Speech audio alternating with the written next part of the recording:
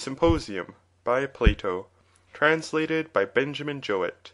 Section 1. Persons of the dialogue. Apollodorus, who repeats to his companion the dialogue which he had heard from Aristodemus, and had already once narrated to Glaucon. Phaedrus, Pausanias, Eryximachus, Aristophanes, Agathon, Socrates, Alcibiades, a troop of revellers. Scene: the house of Agathon. Concerning the things about which you ask to be informed, I believe that I am not ill prepared with an answer. For the day before yesterday I was coming from my own home at Phalerum to the city, and one of my acquaintances, who had caught a sight of me from behind, calling out playfully in the distance, said, Apollodorus, O thou Phalarian man, halt. So I did as I was bid, and then he said, I was looking for you, Apollodorus, only just now, that I might ask you about the speeches in praise of love which were delivered by Socrates, Alcibiades, and others at Agathon's supper. Phoenix, the son of Philip, told another person who told me of them. His narrative was very distinct, but he said that you knew, and I wish that you would give me an account of them.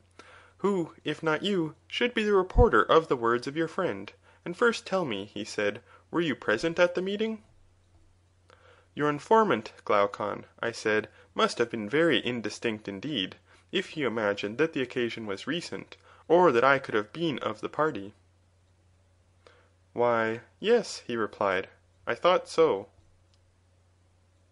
Impossible, I said. Are you ignorant that for many years Agathon has not resided at Athens, and not 3 have elapsed since I became acquainted with Socrates, and have made it my daily business to know all that he says and does?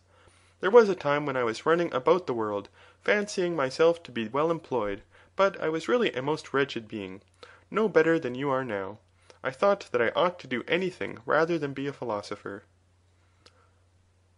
Well, he said, jesting apart, tell me when the meeting occurred. In our boyhood, I replied, when Agathon won the prize with his first tragedy, on the day after that on which he and his chorus offered the sacrifice of victory. Then it must have been a long while ago, he said, and who told you? Did Socrates? No indeed, I replied, but the same person who told Phoenix. He was a little fellow, who never wore any shoes, Aristodemus, of the deme of Cydathenaeum. He had been at Agathon's feast, and I think that in those days there was no one who was a more devout admirer of Socrates. Moreover, I have asked Socrates about the truth of some parts of his narrative, and he confirmed them. Then, said Glaucon, let us have the tale over again. Is not the road to Athens just made for conversation? And so we walked, and talked of the discourses on love, and therefore, as I said at first, I am not ill prepared to comply with your request, and will have another rehearsal of them if you like. For to speak, or to hear others speak of philosophy, always gives me the greatest pleasure, to say nothing of the profit. But when I hear another strain, especially that of you rich men and traders, such conversation displeases me, and I pity you who are my companions, because you think that you are doing something, when in reality you are doing nothing. And I dare say that you pity me in return, whom you regard as an unhappy creature, and very probably you are right. But I certainly know of you what you only think of me. There is the difference.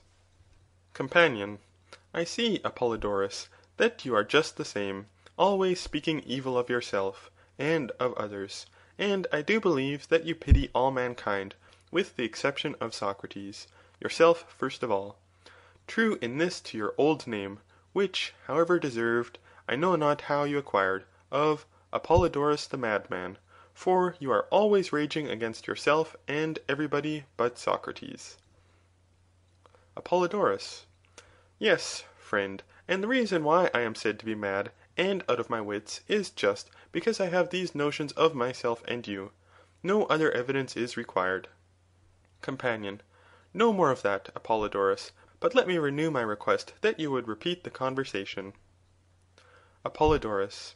Well, the tale of love was on this wise, but perhaps I had better begin at the beginning, and endeavour to give you the exact words of Aristodemus. He said that he met Socrates fresh from the bath and sandaled, and as the sight of the sandals was unusual, he asked him whither he was going that he had been converted into such a beau. To a banquet at Agathon's, he replied, whose invitation to his sacrifice of victory I refused yesterday, fearing a crowd, but promising that I would come today instead, and so I have put on my finery, because he is such a fine man. What say you to going with me unasked? I will do as you bid me, I replied. Follow then, he said, and let us demolish the proverb, to the feasts of inferior men the good unbidden go. Instead of which our proverb will run, to the feasts of the good unbidden go. And this alteration may be supported by the authority of Homer himself, who not only demolishes, but literally outrages the proverb. For, after picturing Agamemnon as the most valiant of men, he makes Menelaus, who is but a faint-hearted warrior, come unbidden to the banquet of Agamemnon, who is feasting and offering sacrifices, not the better to the worse, but the worse to the better.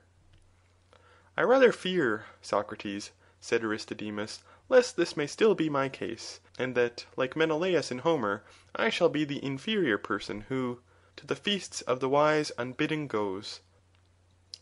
But I shall say that I was bidden of you, and then you will have to make an excuse.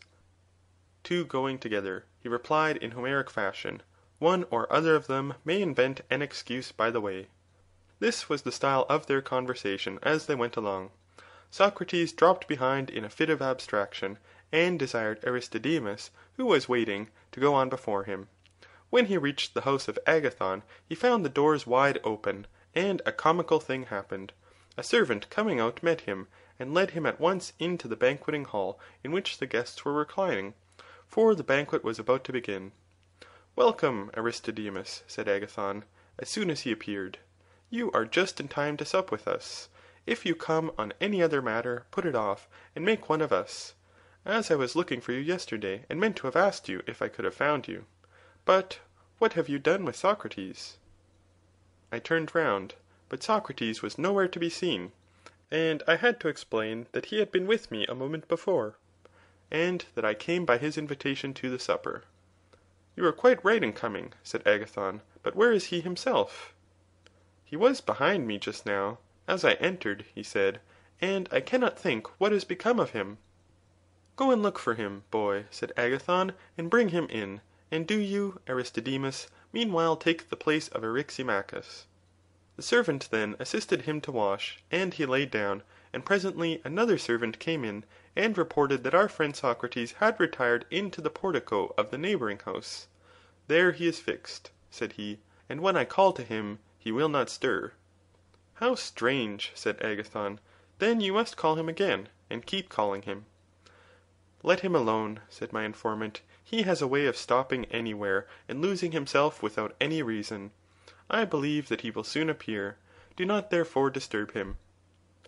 Well, if you think so, I will leave him, said Agathon, and then, turning to the servants, he added, let us have supper without waiting for him. Serve up whatever you please, for there is no one to give you orders.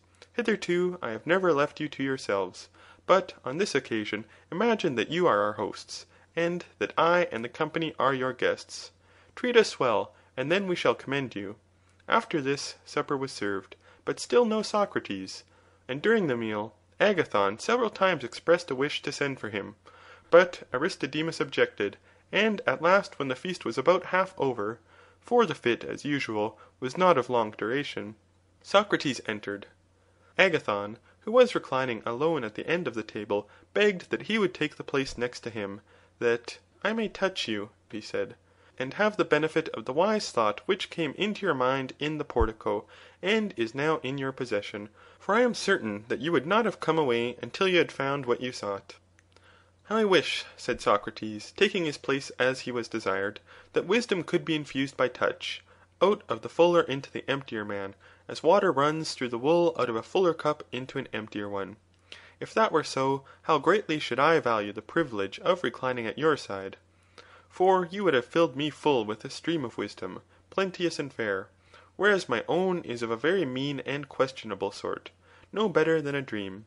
but yours is bright and full of promise, and was manifested forth in all the splendour of youth, the day before yesterday, in the presence of more than 30,000 Hellenes. You are mocking, Socrates, said Agathon, and ere long you and I will have to determine who bears off the palm of wisdom. Of this Dionysus shall be the judge, but at present you are better occupied with supper. Socrates took his place on the couch, and supped with the rest. And then libations were offered, and after a hymn had been sung to the god, and there had been the usual ceremonies, they were about to commence drinking, when Pausanias said, And now, my friends, how can we drink with least injury to ourselves? I can assure you that I feel severely the effect of yesterday's potations, and must have time to recover, and I suspect that most of you are in the same predicament, for you were of the party yesterday. Consider then, how can the drinking be made easiest?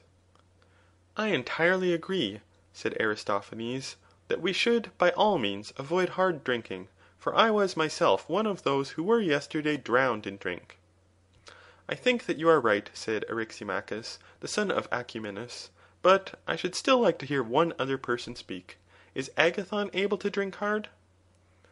I am not equal to it, said Agathon. Then, said Eryximachus, the weak heads like myself, Aristodemus, Phaedrus, and others who never can drink are fortunate in finding that the stronger ones are not in a drinking mood. I do not include Socrates, who is able either to drink or to abstain, and will not mind whichever we do. Well, as none of the company seem disposed to drink much, I may be forgiven for saying, as a physician, that drinking deep is a bad practice, which I never follow, if I can help, and certainly do not recommend to another, least of all to any one who still feels the effects of yesterday's carouse. I always do what you advise, and especially what you prescribe as a physician, rejoined Phaedrus the Myronian, and the rest of the company, if they are wise, will do the same. It was agreed that drinking was not to be the order of the day, but that they were all to drink only so much as they pleased. Then, said Eryximachus, as you are all agreed that drinking is to be voluntary, and that there is to be no compulsion, I move, in the next place, that the flute girl who has just made her appearance be told to go away and play to herself, or, if she likes, to the women who are within. Today let us have conversation instead, and, if you will allow me, I will tell you what sort of conversation. This proposal having been accepted, Eryximachus proceeded as follows.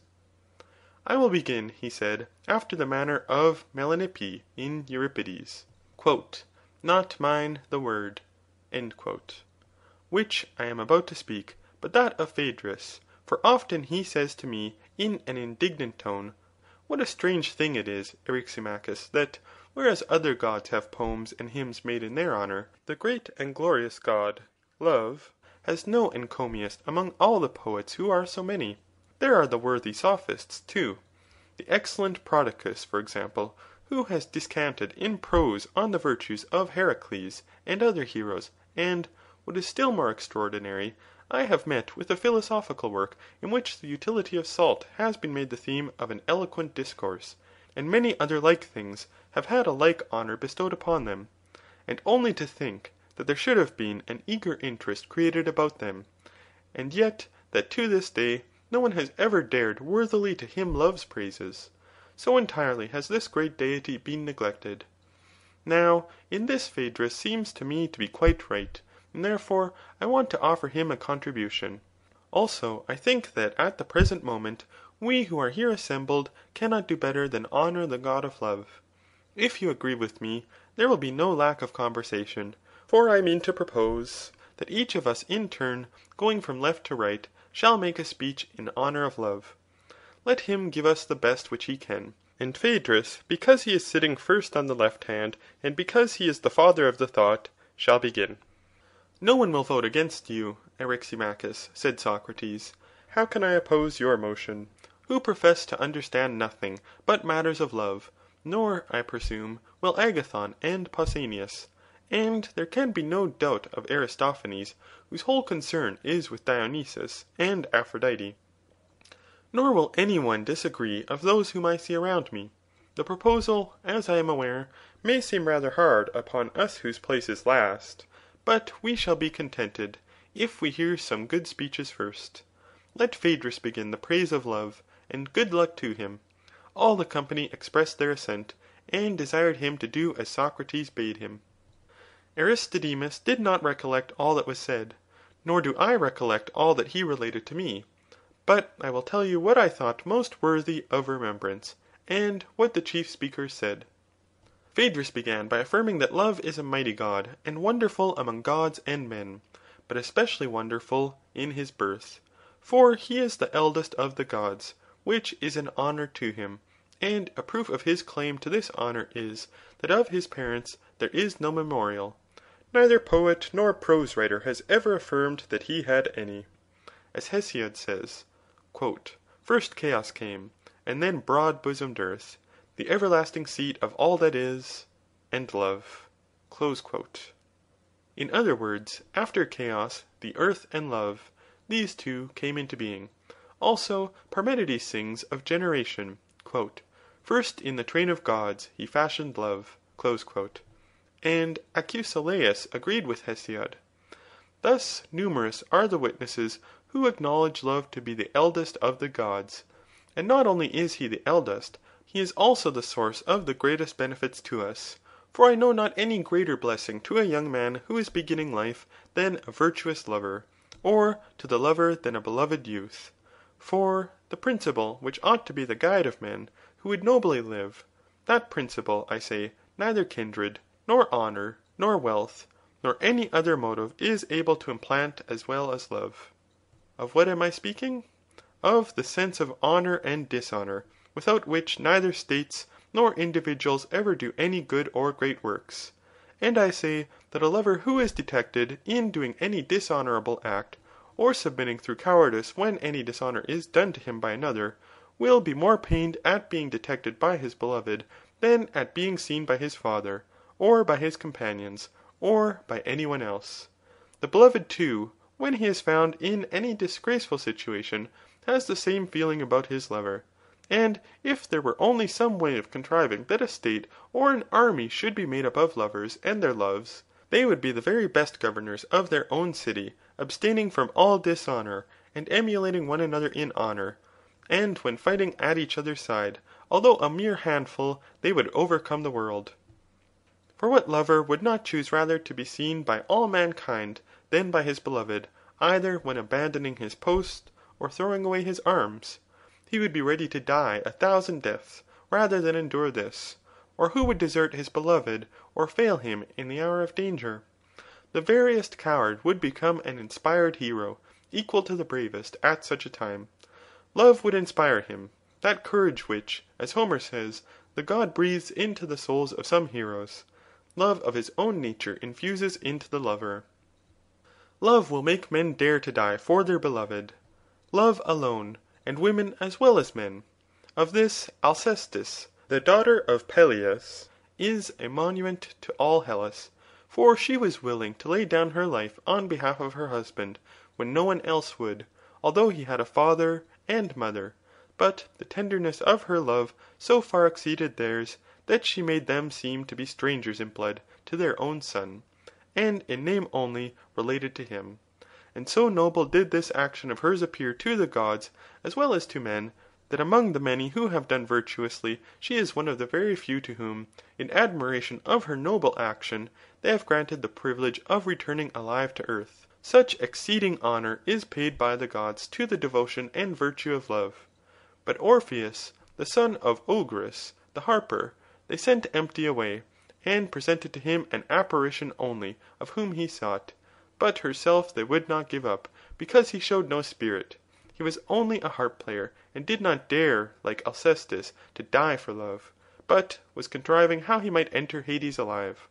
Moreover, they afterwards caused him to suffer death at the hands of women, as the punishment of his cowardliness. Very different was the reward of the true love of Achilles towards his lover Patroclus, his lover and not his love.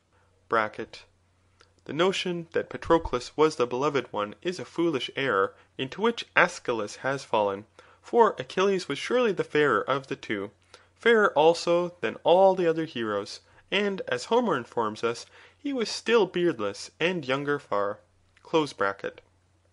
And greatly as the gods honour the virtue of love, still the return of love on the part of the beloved to the lover is more admired and valued and rewarded by them.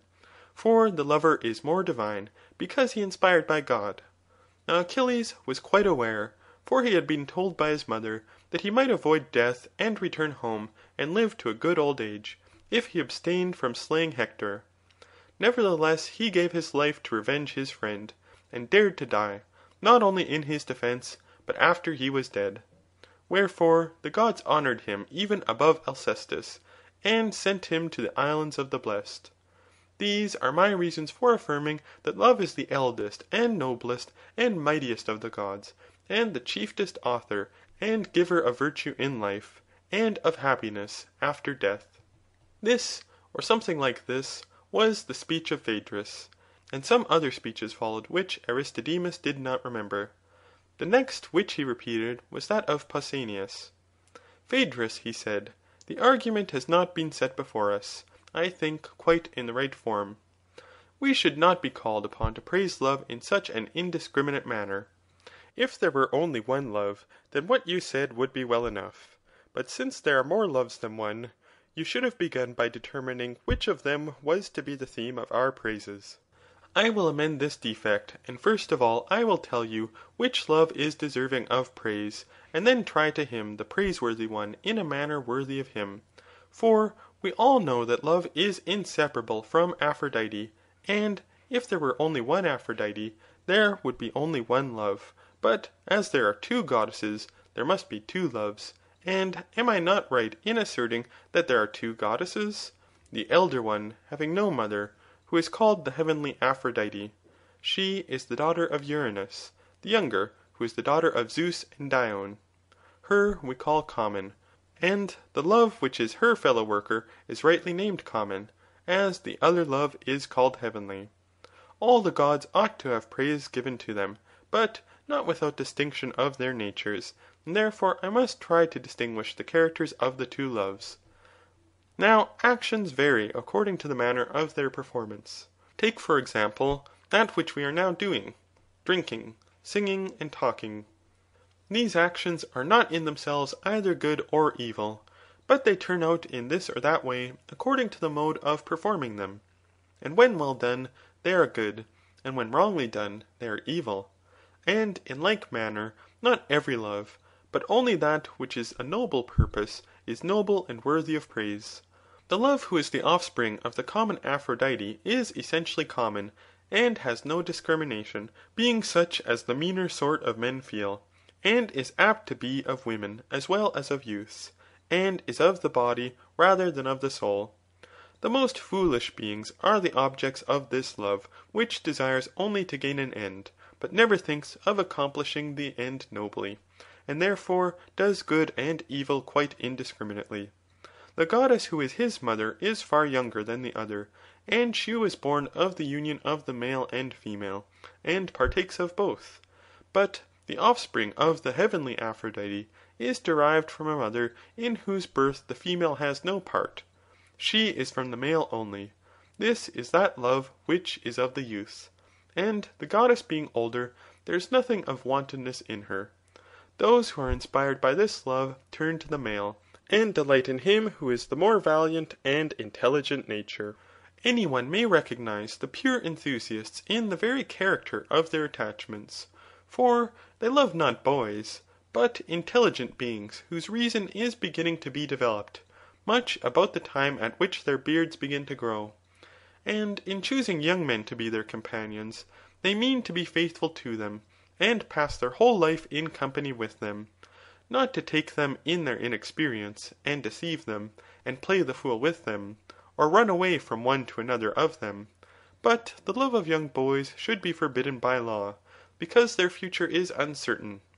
They may turn out good or bad, either in body or soul, and much noble enthusiasm may be thrown away upon them. In this matter the good are a law to themselves, and the coarser sort of lovers ought to be restrained by force, as we restrain or attempt to restrain them from fixing their affections on women of free birth. These are the persons who bring a reproach on love, and some have been led to deny the lawfulness of such attachments because they see the impropriety and evil of them.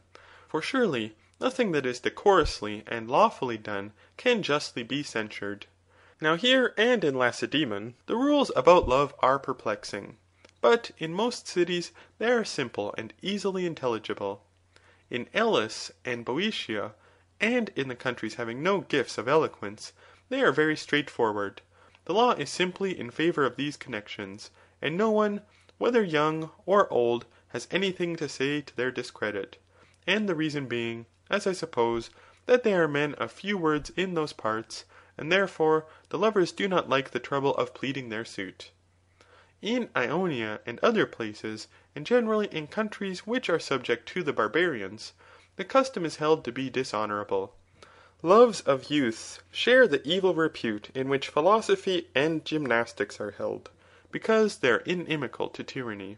For the interests of rulers require that their subjects should be poor in spirit, and that there should be no strong bond of friendship or society among them, which love, above all other motives, is likely to inspire, as our Athenian tyrants learned by experience. For the love of Aristogaton, and the constancy of Hermodius, had a strength which undid their power, and, therefore, the ill repute into which these attachments have fallen is to be ascribed to the evil condition of those who make them to be ill reputed, that is to say, to the self-seeking of the governors and the cowardice of the governed. On the other hand, the indiscriminate honour which is given to them in some countries is attributable to the laziness of those who hold this opinion of them. In our own country a far better principle prevails, but, as I was saying, the explanation of it is rather perplexing. For observe that open loves are held to be more honourable than secret ones, and that the love of the noblest and highest, even in their persons, are less beautiful than others, is especially honourable. Consider too how great is the encouragement which all the world gives to the lover. Neither is he supposed to be doing anything dishonourable, but if he succeeds he is praised, and if he fails he is blamed.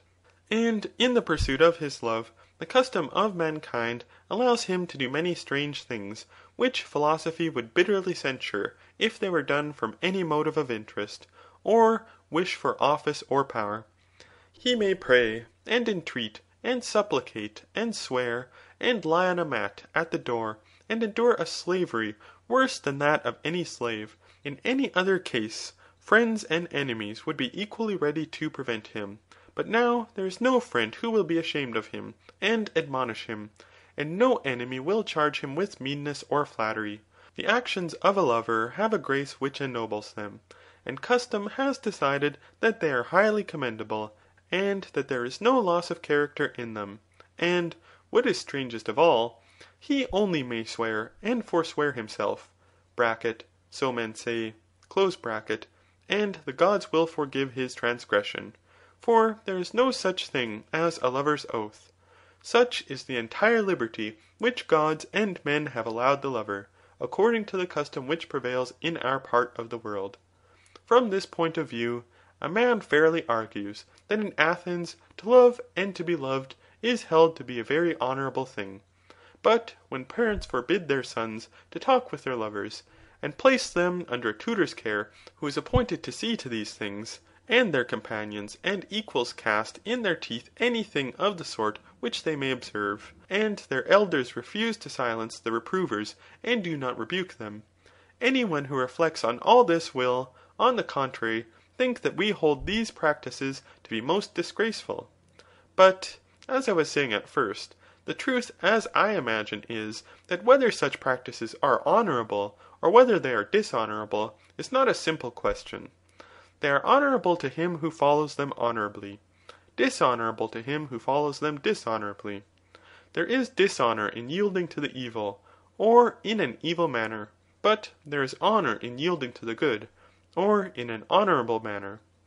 Evil is the vulgar lover who loves the body rather than the soul, inasmuch as he is not even stable, because he loves a thing which is in itself unstable, and therefore, when the bloom of youth which he was desiring is over, he takes wing and flies away, in spite of all his words and promises. Whereas the love of the noble disposition is lifelong, for it becomes one with the everlasting. The custom of our country would have both of them proven well and truly, and would have us yield to the one sort of lover and avoid the other, and therefore encourages some to pursue and others to fly, testing both the lover and beloved in contests and trials, until they show to which of the two classes they respectively belong. And this is the reason why, in the first place, a hasty attachment is held to be dishonourable, because time is the true test of this as of most other things.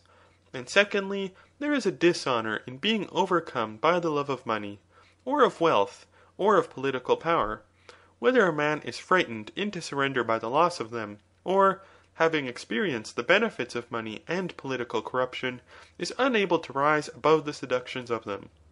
For none of these things are of a permanent or lasting nature, not to mention that no generous friendship ever sprang from them. There remains, then, only one way of honourable attachment, which custom allows in the beloved, and this is the way of virtue. For, as we admitted that any service which the lover does to him is not to be accounted flattery, or a dishonour to himself, so the beloved has one way only of voluntary service which is not dishonourable, and this is virtuous service.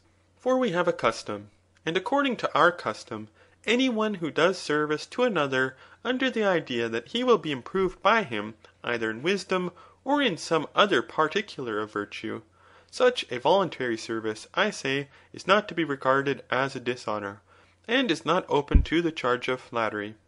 And these two customs, one the love of youth, and the other the practice of philosophy and virtue in general, ought to meet in one, and then the beloved may honourably indulge the lover.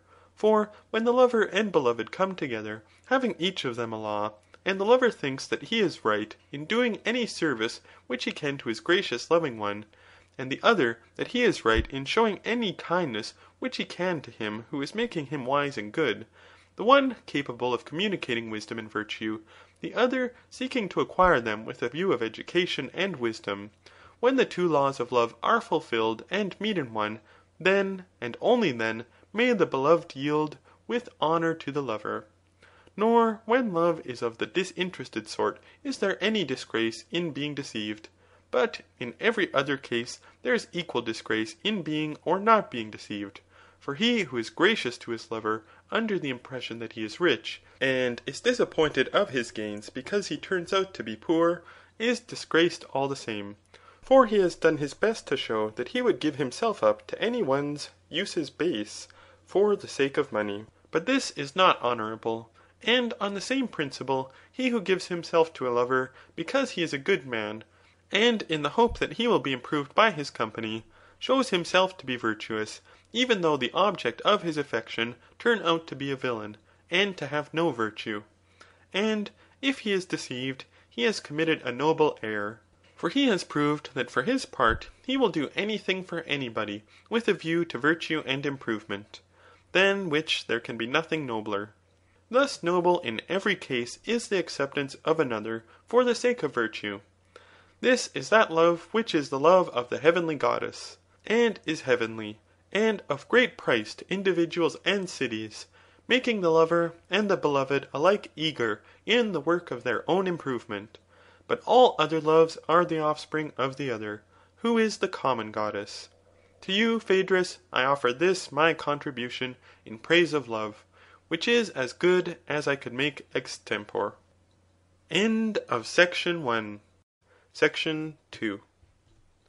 Pausanias came to a pause. This is the balanced way in which I have been taught by the wise to speak. And Aristodemus said that the turn of Aristophanes was next, but either he had eaten too much, or from some other cause he had the hiccough, and was obliged to change turns with Eryximachus, the physician, who was reclining on the couch below him. Eryximachus, he said, you ought either to stop my hiccough, or to speak in my turn, until I have left off. I will do both, said Eryximachus. I will speak in your turn, and do you speak in mine, And while I am speaking, let me recommend you to hold your breath, and if after you have done so for some time the hiccough is no better, then gargle with a little water, and if it still continues, tickle your nose with something and sneeze. And if you sneeze once or twice, even the most violent hiccough is sure to go. I will do as you prescribe, said Aristophanes. And now get on. Eryximachus spoke as follows. Seeing that Pausanias made a fair beginning, and but a lame ending, I must endeavour to supply his deficiency. I think that he has rightly distinguished two kinds of love. But my art further informs me that the double love is not merely an affection of the soul of man towards the fair, or towards anything, but is to be found in the bodies of all animals, and in productions of the earth, and I may say in all that is. Such is the conclusion which I seem to have gathered from my own arts of medicine, whence I learn how great and wonderful and universal is the deity of love, whose empire extends over all things, divine as well as human. And from medicine I will begin, that I may do honour to my art.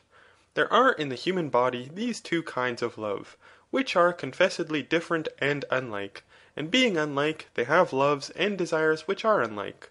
And the desire of the healthy is one, and the desire of the diseased is another. And as Pausanias was just now saying that to indulge good men is honourable, and bad men dishonourable, so too in the body, the good and healthy elements are to be indulged, and the bad elements and the elements of disease are not to be indulged, but discouraged. And this is what the physician has to do. And in this the art of medicine consists, for medicine may be regarded generally as the knowledge of the loves and desires of the body, and how to satisfy them or not. And the best physician is he who is able to separate fair love from foul, or to convert one into the other. And he who knows how to eradicate and how to implant love, whichever is required, and can reconcile the most hostile elements in the constitution, and make them loving friends, is a skilful practitioner.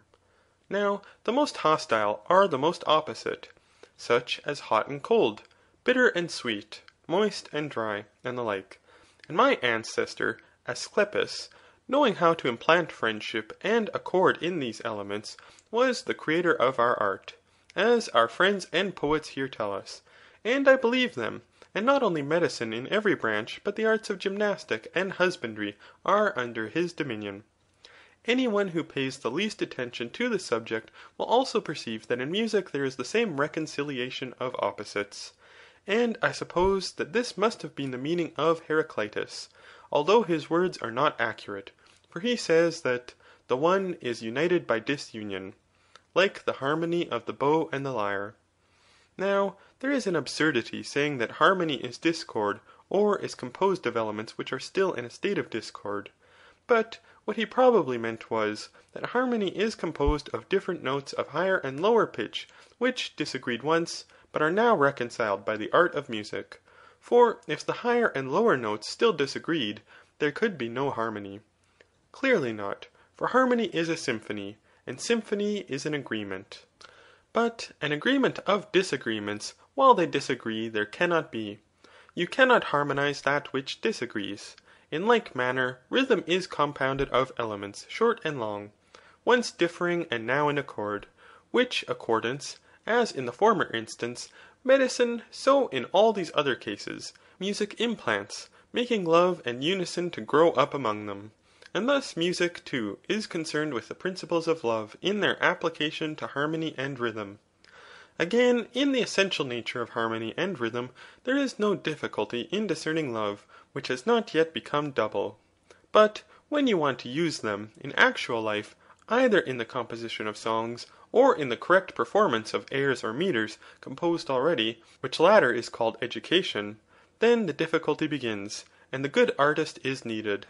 Then the old tale has to be repeated of fair and heavenly love, the love of Urania, the fair and heavenly muse, and of the duty of accepting the temperate, and those who are as yet intemperate only that they may become temperate, and of preserving their love, and again of the vulgar polyhymnia, who must be used with circumspection, that the pleasure be enjoyed, but may not generate licentiousness, just as in my own art it is a great matter so to regulate the desires of the epicure, that he may gratify his tastes without the attendant evil of disease. Whence I infer that in music, in medicine, in all other things human as well as divine, both loves ought to be noted as far as may be, for they are both present. The course of the seasons is also full of both these principles, and when, as I was saying, the elements of hot and cold, moist and dry, attain the harmonious love of one another and blend in temperance and harmony, they bring to men, animals, and plants health and plenty, and do them no harm. Whereas the wanton love, getting the upper hand and affecting the seasons of the year, is very destructive and injurious, being the source of pestilence, and bringing many other kinds of diseases on animals and plants. For hoarfrost, and hail, and blight spring from the excesses and disorders of these elements of love, which, to know in relation to the revolutions of the heavenly bodies and the seasons of the year, is termed astronomy. Furthermore, all sacrifices and the whole province of divination, which is the art of communion between gods and men, these, I say, are concerned only with the preservation of the good and the cure of the evil love. For all manner of impiety is likely to ensue if, instead of accepting and honouring and reverencing the harmonious love in all his actions, a man honours the other love, whether in his feelings towards gods or parents, towards the living or the dead. Wherefore the business of divination is to see to these loves and to heal them. And divination is the peacemaker of gods and men, working by a knowledge of the religious or irreligious tendencies which exist in human loves. Such is the great and mighty, or rather omnipotent force of love in general, and the love, more especially, which is concerned with the good, and which is perfected in company with temperance and justice, whether among gods or men, has the greatest power, and is the source of all our happiness and harmony, and makes us friends with the gods who are above us, and with one another. I dare say that I too have omitted several things which might be said in praise of love, but this is not intentional, and you, Aristophanes, may now supply the omissions, or take some other line of commendation, for I perceive that you are rid of the hiccough. Yes, said Aristophanes, who followed, the hiccough is gone. Not, however, until I applied the sneezing. And I wonder whether the harmony of the body has a love of such noises and ticklings, for I no sooner applied the sneezing than I was cured. Eryximachus said, beware, friend Aristophanes. Although you are going to speak, you are making fun of me, and I shall have to watch and see whether I cannot have a laugh at your expense, when you might speak in peace. You are right, said Aristophanes, laughing. I will unsay my words. But do you please not to watch me, as I fear that in the speech which I am about to make, instead of others laughing with me, which is to the manner born of our muse, and would be all the better, I shall only be laughed at by them. Do you expect to shoot your bolt and escape, Aristophanes? Well, perhaps, if you are careful and bear in mind that you will be called to account, I may be induced to let you off. Aristophanes professed to open another vein of discourse. He had a mind to praise love in another way, unlike that either of Pausanias or Eryximachus. Mankind, he said, judging by their neglect of him, have never, as I think, at all understood the power of love. For, if they had understood him, they would surely have built noble temples and altars, and offered solemn sacrifices in his honour. But this is not done, and most certainly ought to be done, since of all the gods he is the best friend of men, the helper and the healer of the ills which are the great impediment to the happiness of the race. I will try to describe his power to you, and you shall teach the rest of the world what I am teaching you. In the first place, let me treat of the nature of man and what has happened to it. For the original human nature was not like the present, but different. The sexes were not two as they are now, but originally three in number. There was man, woman, and the union of the two, having a name corresponding to this double nature, which had once a real existence, but is now lost, and the word androgynous is only preserved as a term of reproach. In the second place, the primeval man was round, his back and sides forming a circle, and he had 4 hands and 4 feet. one head with two faces, looking opposite ways, set on a round neck, and precisely alike. Also 4 ears, 2 privy members, and the remainder to correspond. He could walk upright as men now do, backwards or forwards as he pleased, and he could also roll over and over at a great pace, turning on his 4 hands and 4 feet, 8 in all. Like tumblers going all over and over with their legs in the air, this was when he wanted to run fast. Now the sexes were 3, and such as I have described them, because the sun, moon, and earth are 3, and the man was originally the child of the sun, the woman of the earth, and the man-woman of the moon, which is made up of sun and earth, and they were all round and moved round and round like their parents. Terrible was their might and strength, and the thoughts of their hearts were great, and they made an attack upon the gods. Of them is told the tale of Otis and Ephialtes, who, as Homer says, dared to scale heaven, and would have laid hands upon the gods. Doubt reigned in the celestial councils. Should they kill them and annihilate the race with thunderbolts, as they had done the giants? Then there would be an end of the sacrifices and worship which men offered to them. But, on the other hand, the gods could not suffer their insolence to be unrestrained.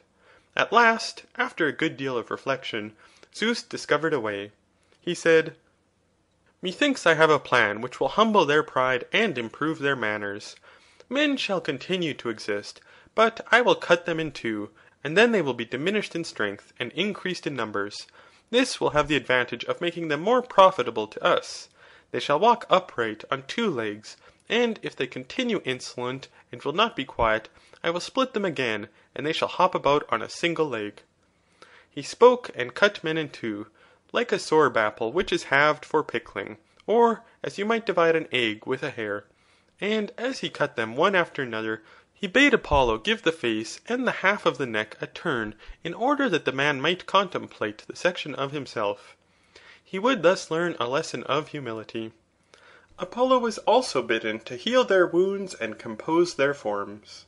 So he gave a turn to the face, and pulled the skin from the sides all over that which in our language is called the belly, like the purses which draw in.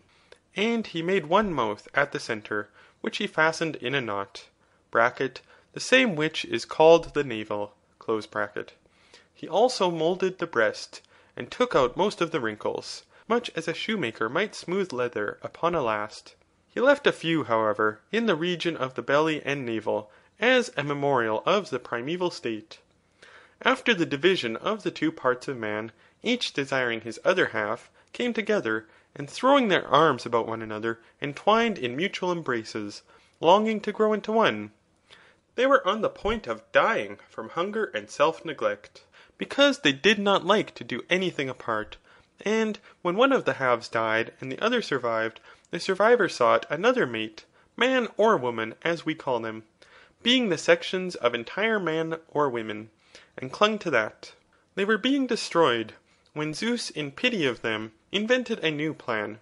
He turned the parts of generation round to the front, for this had not always been their position, and they sowed the seed no longer as hitherto like grasshoppers in the ground, but in one another.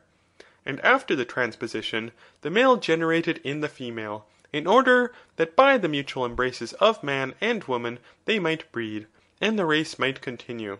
Or, if man came to man, they might be satisfied, and rest, and go their way to the business of life. So ancient is the desire of one another which is implanted in us, reuniting our original nature, making one of 2, and healing the state of man. Each of us, when separated, having one side only, like a flat fish, is but the indenture of a man, and he is always looking for his other half. Men who are a section of that double nature which was once called androgynous, are lovers of women. Adulterers are generally of this breed, and also adulterous women who lust after men. The women who are a section of the woman do not care for men, but have female attachments. The female companions are of this sort, but they who are a section of the male follow the male, and while they are young, being slices of the original man, they hang about men and embrace them, and they are themselves the best of boys and youths, because they have the most manly nature.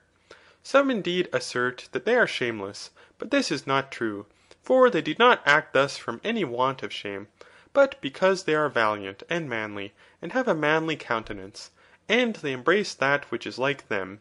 And these, when they grow up, become our statesmen, and these only, which is a great proof of the truth of what I am saying. When they reach manhood, they are lovers of youth, and are not naturally inclined to marry or beget children. If, at all, they do so only in obedience to the law, but they are satisfied if they may be allowed to live with one another unwedded. And such a nature is prone to love, and ready to return love, always embracing that which is akin to him. And when one of them meets with his other half, the actual half of himself, whether he be a lover of youth or a lover of another sort, the pair are lost in an amazement of love and friendship and intimacy, and one will not be out of the other's sight, as I may say, even for a moment. These are the people who pass their whole lives together, yet they could not explain what they desire of one another. For the intense yearning which each of them has towards the other does not appear to be the desire of lovers' intercourse, but of something else which the soul of either evidently desires and cannot tell, and of which she has only a dark and doubtful presentiment. Suppose Hephaestus, with his instruments, to come to the pair who are lying side by side, and to say to them, "What do you people want of one another?" They would be unable to explain. And suppose further that, when he saw their perplexity, he said, "Do you desire to be wholly one, always day and night to be in one another's company? For, if this is what you desire, I am ready to melt you into one, and let you grow together, so that being two you shall become one. And while you live a common life as if you were a single man, and after your death in the world below still be one departed soul instead of two. I ask whether this is what you lovingly desire, and whether you are satisfied to attain this?"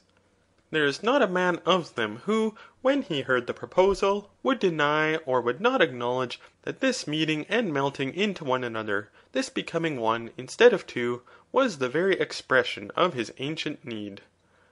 And the reason is, that human nature was originally one, and we were a whole, and the desire and pursuit of the whole is called love.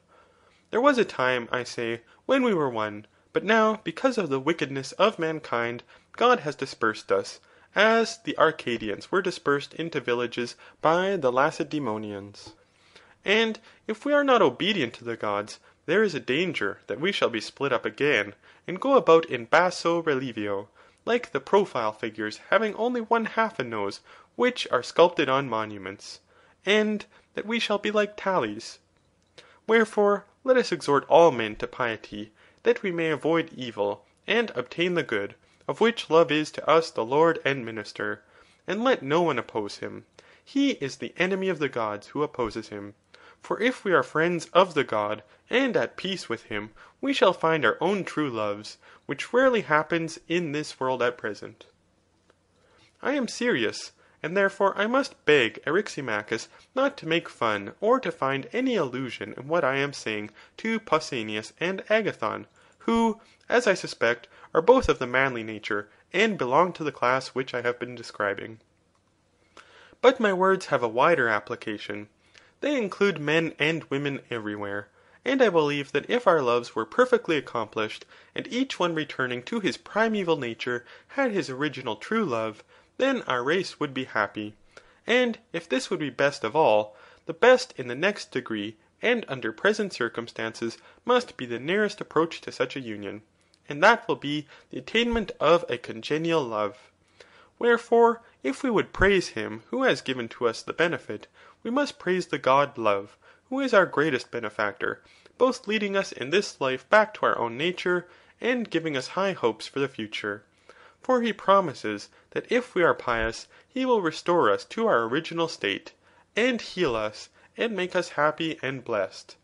This, Eryximachus, is my discourse of love, which, although different to yours, I must beg you to leave unassailed by the shafts of your ridicule, in order that each may have his turn.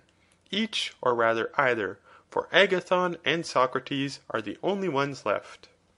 Indeed, I am not going to attack you, said Eryximachus, for I thought your speech charming, and did I not know that Agathon and Socrates are masters in the art of love, I should be really afraid that they would have nothing to say after the world of things which have been said already.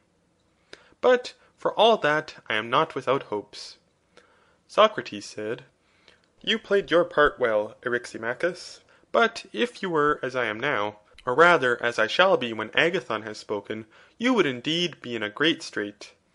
You want to cast a spell over me, Socrates, said Agathon, in the hope that I may be disconcerted at the expectation raised among the audience that I shall speak well. I should be strangely forgetful, Agathon, replied Socrates, of the courage and magnanimity which you showed when your own compositions were about to be exhibited, and you came upon the stage with the actors and faced the vast theatre altogether undismayed, if I thought that your nerves could be fluttered by a small party of friends. Do you think, Socrates, said Agathon, that my head is so full of the theatre as not to know how much more formidable to a man of sense a few good judges are than many fools? Nay, replied Socrates, I should be very wrong in attributing to you, Agathon, that or any other want of refinement, and I am quite aware that if you happened to meet with any whom you thought wise, you would care for their opinion much more than for that of the many. But then we, having been a part of the foolish many in the theatres, cannot be regarded as the select wise, though I know that if you chanced to be in the presence, not of one of ourselves, but of some really wise man, you would be ashamed of disgracing yourself before him, would you not? Yes, said Agathon. But before the many you would not be ashamed, if you thought that you were doing something disgraceful in their presence? Here Phaedrus interrupted them, saying, Don't answer him, my dear Agathon, for if he can only get a partner with whom he can talk, especially a good-looking one, he will no longer care about the completion of our plan. Now I love to hear him talk, but just at present I must not forget the encomium of love which I ought to receive from him, and from everyone. When you and he have paid your tribute to the god, then you may talk. Very good, Phaedrus, said Agathon, I see no reason why I should not proceed with my speech, as I shall have many other opportunities of conversing with Socrates. Let me say first how I ought to speak, and then speak. The previous speakers, instead of praising the god Love, or unfolding his nature, appear to have congratulated mankind on the benefits which he confers upon them. But I would rather praise the god first, and then speak of his gifts. This is always the right way of praising everything. May I say without impiety or offence that of all the blessed gods he is the most blessed because he is the fairest and best? And he is the fairest, for in the first place he is the youngest, and of his youth he is himself the witness, fleeing out of the way of age, who is swift enough, swifter truly than most of us like. Love hates him, and will not come near him, but youth and love live and move together, like to like, as the proverb says. Many things were said by Phaedrus about love in which I agreed with him, but I cannot agree that he is older than Iaptus and Cronos. Not so. I maintain him to be the youngest of the gods, and youthful ever. The ancient doings among the gods of which Hesiod and Parmenides spoke, if the tradition of them be true, were done of necessity, and not of love. Had love been in those days, there would have been no chaining or mutilation of the gods, or other violence, but peace and sweetness, as there is now in heaven, since the rule of love began. Love is young, and also tender. He ought to have a poet like Homer to describe his tenderness, as Homer says of Ate, that she is a goddess and tender. Quote, Her feet are tender, for she sets her steps, not on the ground, but on the heads of men. Close quote. Here is an excellent proof of her tenderness, that she walks not upon the hard, but upon the soft. Let us adduce a similar proof of the tenderness of love, for he walks not upon the earth, nor yet upon the skulls of men, which are not so very soft, but in the hearts and souls of both gods and men, which are of all things the softest. In them he walks and dwells, and makes his home. Not in every soul without exception, for where there is hardness, he departs. Where there is softness, there he dwells. and nestling always with his feet, and in all manner of ways, in the softest of soft places, how can he be other than the softest of all things? Of a truth he is the tenderest as well as the youngest, and also he is of flexible form. For if he were hard and without flexure, he could not enfold all things, or wind his way into and out of every soul of man undiscovered.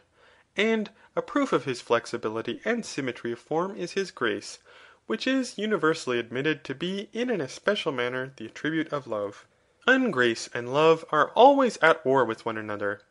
The fairness of his complexion is revealed by his habitation among the flowers, for he dwells not amid bloomless or fading beauties, whether of body or soul or aught else, but in the place of flowers and scents. There he sits and abides. Concerning the beauty of the god I have said enough, and yet there remains much more which I might say. Of his virtue I have now to speak. His greatest glory is that he can neither do nor suffer wrong to or from any god or any man. For he suffers not by force if he suffers. Force comes not near him, neither when he acts does he act by force. For all men in all things serve him of their own free will, and where there is voluntary agreement, there, as the laws which are the lords of the city say, is justice. And not only is he just, but exceedingly temperate. For temperance is the acknowledged ruler of the pleasures and desires, and no pleasure ever masters love. He is their master, and they are his servants, and if he conquers them, he must be temperate indeed. As to courage, even the god of war is no match for him. He is the captive, and love is the lord. For love, the love of Aphrodite, masters him, as the tale runs, and the master is stronger than the servant. And if he conquers the bravest of all others, he must be himself the bravest. Of his courage and justice and temperance I have spoken, but I have yet to speak of his wisdom, and according to the measure of my ability, I must try to do my best. In the first place he is a poet, and here, like Eryximachus, I magnify my art, and he is also the source of poesy in others, which he could not be if he were not himself a poet. And at the touch of him every one becomes a poet, even though he had no music in him before. This also is a proof that love is a good poet and accomplished in all the fine arts, for no one can give to another that which he has not himself, or teach that of which he has no knowledge. Who will deny that the creation of the animals is his doing? Are they not all the works of his wisdom, born and begotten of him? And as to the artists, do we not know that he only of them who love inspires has the light of fame? He whom love touches not, walks in darkness. The arts of medicine and archery and divination were discovered by Apollo, under the guidance of love and desire. So that he too is a disciple of love. Also the melody of the Muses, the metallurgy of Hephaestus, the weaving of Athene, the empire of Zeus over gods and men, are all due to love, who was the inventor of them. And so love set in order the empire of the gods, the love of beauty, as is evident, for with deformity love has no concern. In the days of old, as I began by saying, dreadful deeds were done among the gods, for they were ruled by necessity. But now, since the birth of love, and from the love of the beautiful, has sprung every good in heaven and earth. Therefore, Phaedrus, I say of love, that he is the fairest and best in himself, and the cause of what is fairest and best in all other things. And there comes into my mind a line of poetry in which he is said to be the god who, quote, gives peace on earth and calms the stormy deep, who stills the winds and bids the sufferer sleep. Close quote.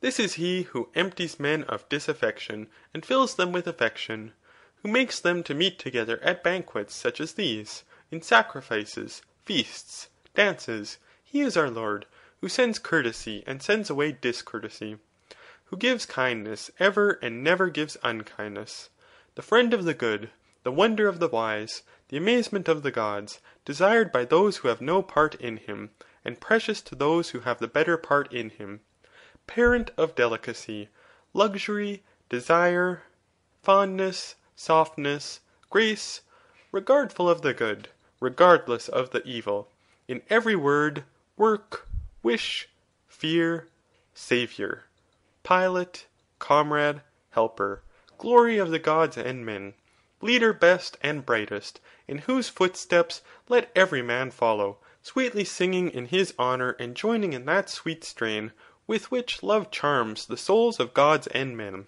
Such is the speech, Phaedrus, half playful, yet having a certain measure of seriousness, which, according to my ability, I dedicate to the god.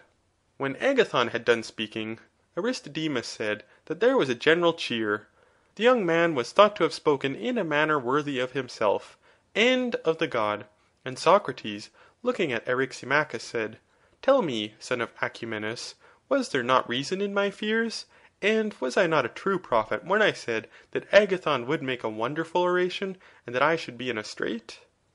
"The part of the prophecy which concerns Agathon," replied Eryximachus, "appears to me to be true, but not the other part, that you will be in a strait." "Why, my dear friend," said Socrates, "must not I or any one be in a strait, who has to speak after he has heard such a rich and varied discourse? I am especially struck with the beauty of the concluding words. Who could listen to them without amazement?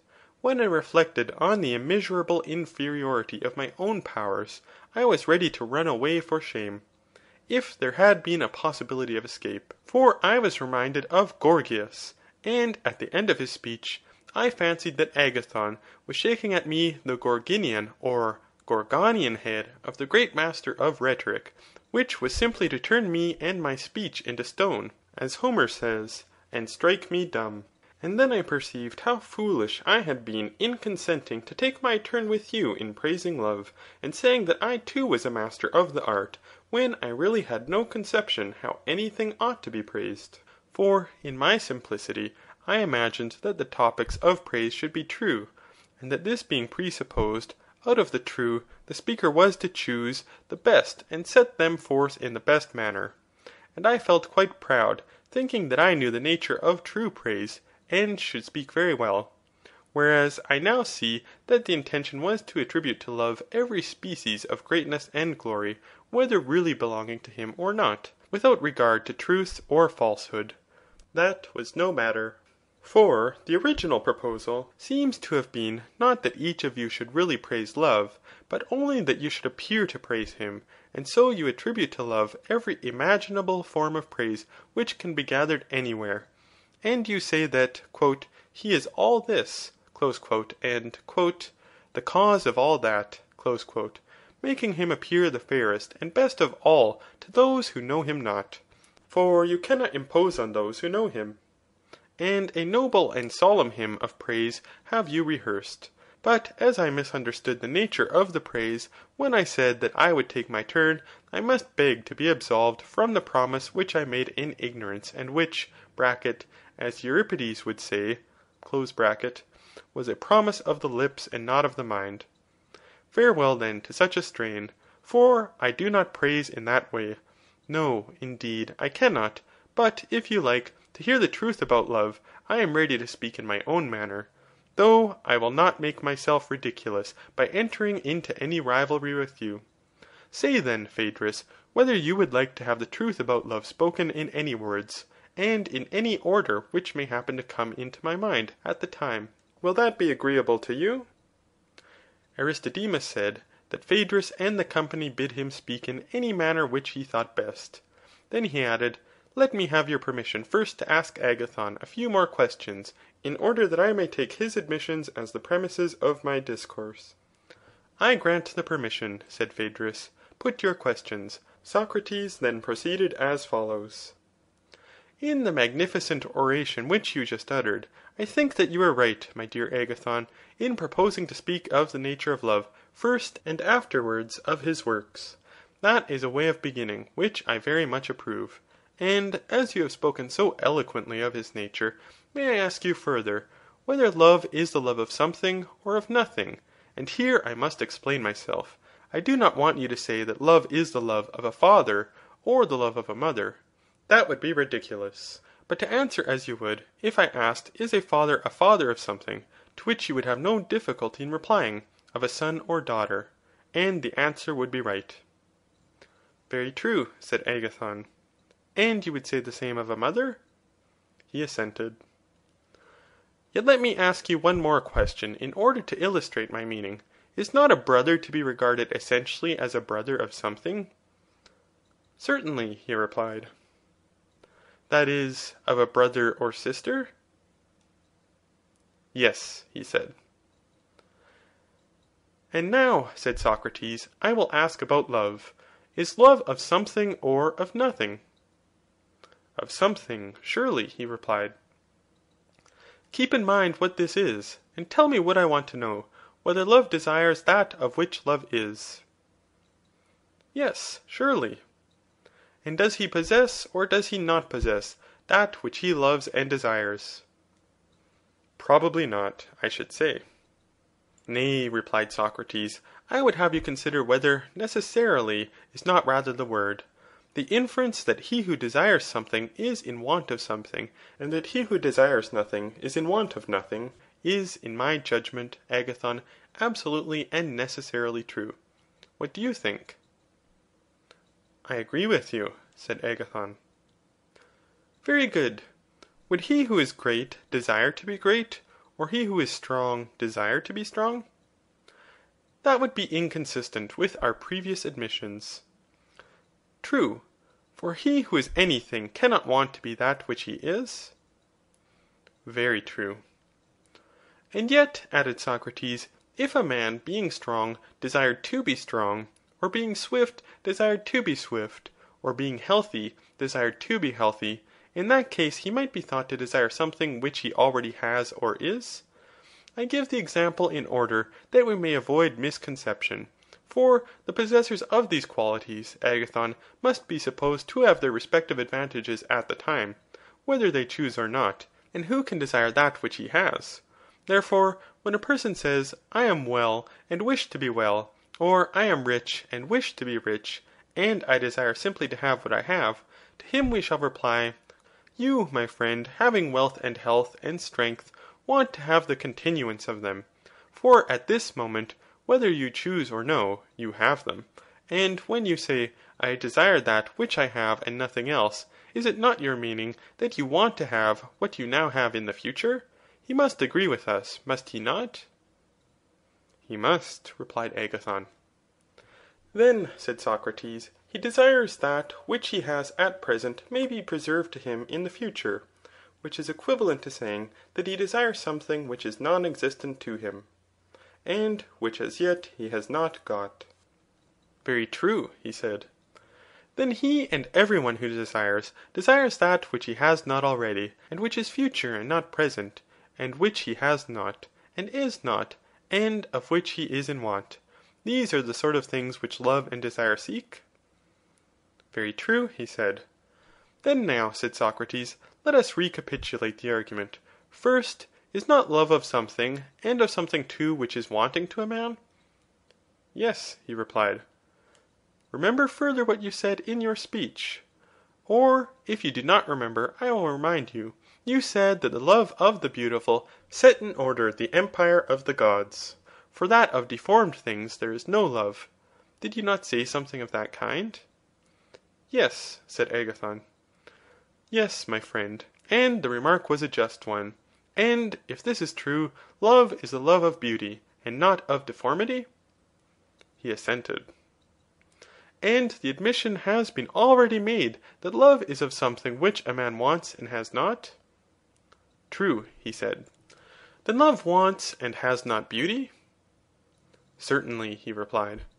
And would you call that beautiful which wants and does not possess beauty? Certainly not. Then would you still say that love is beautiful? Agathon replied, I fear that I did not understand what I was saying. You made a very good speech, Agathon, replied Socrates, but there is yet one small question, which I would fain ask. Is not the good also the beautiful? Yes. Then, in wanting the beautiful, love wants also the good? I cannot refute you, Socrates, said Agathon. Let us assume that what you say is true. Say rather, beloved Agathon, that you cannot refute the truth, for Socrates is easily refuted. End of section 2. Section 3. And now, taking my leave of you, I would rehearse a tale of love which I heard from Diotima of Mantinea, a woman wise in this and in many other kinds of knowledge, who in the days of old, when the Athenians offered sacrifice before the coming of the plague, delayed the disease 10 years. She was my instructress in the art of love, and I shall repeat to you what she said to me, beginning with the admissions made by Agathon, which are nearly if not quite the same which I made to the wise woman when she questioned me. I think that this will be the easiest way, and I shall take both parts myself, as well as I can.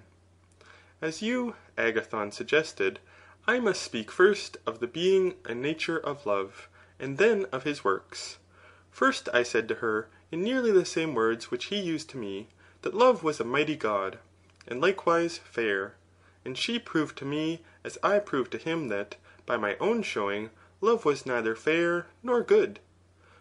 What do you mean, Diotima? I said. Is love then evil and foul? Hush, she cried. Must that be foul which is not fair? Certainly, I said. And is that which is not wise ignorant? Do you not see that there is a mean between wisdom and ignorance? And what may that be? I said. Right opinion, she replied, which, as you know, being incapable of giving a reason, is not knowledge, for how can knowledge be devoid of reason? Nor again ignorance, for neither can ignorance attain the truth, but is clearly something which is a mean between ignorance and wisdom. Quite true, I replied. Do not then insist, she said, that what is not fair is of necessity foul, or what is not good evil, or infer that because love is not fair and good he is therefore foul and evil, for he is in a mean between them. Well, I said, love is surely admitted by all to be a great god. By those who know, or by those who do not know? By all. And how, Socrates, she said with a smile, can love be acknowledged to be a great god by those who say that he is not a god at all? And who are they? I said. You and I are two of them, she replied. How can that be? I said. It is quite intelligible, she replied. For you yourself would acknowledge that the gods are happy and fair, of course you would. Would you dare to say that any god was not? Certainly not, I replied. And do you mean by the happy those who are the possessors of things good or fair? Yes. And you admitted that love, because he was in want, desires those good and fair things of which he is in want? Yes, I did. But how can he be a god who has no portion in what is either good or fair?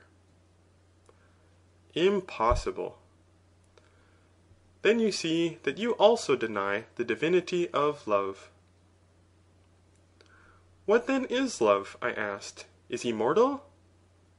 No. What then?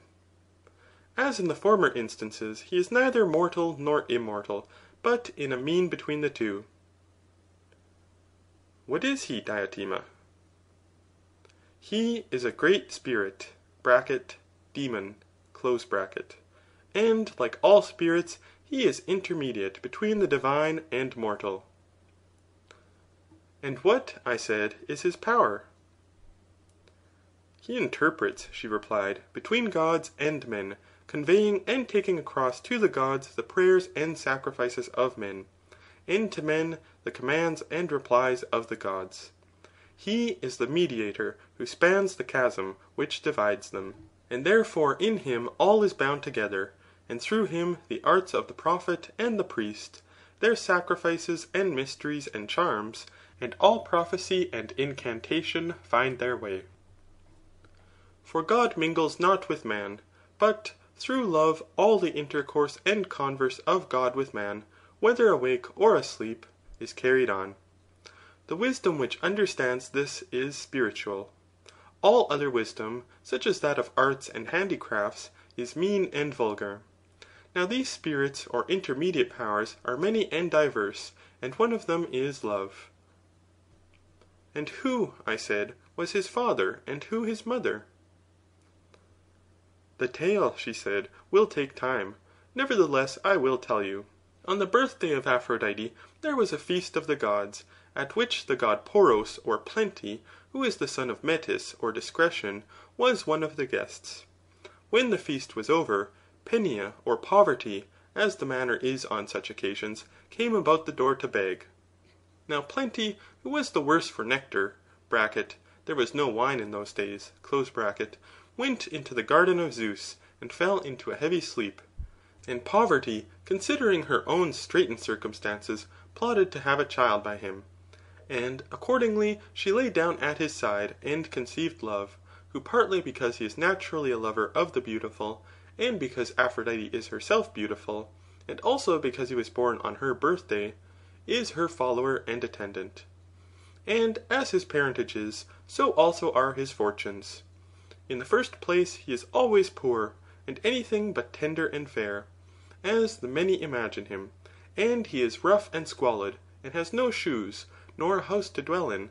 On the bare earth exposed he lies under the open heaven, in the streets, or at the doors of houses, taking his rest. And like his mother he is always in distress. Like his father too, whom he also partly resembles, he is always plotting against the fair and good. He is bold, enterprising, strong, a mighty hunter, always weaving some intrigue or other, keen in the pursuit of wisdom, fertile in resources, a philosopher at all times, terrible as an enchanter, sorcerer, sophist.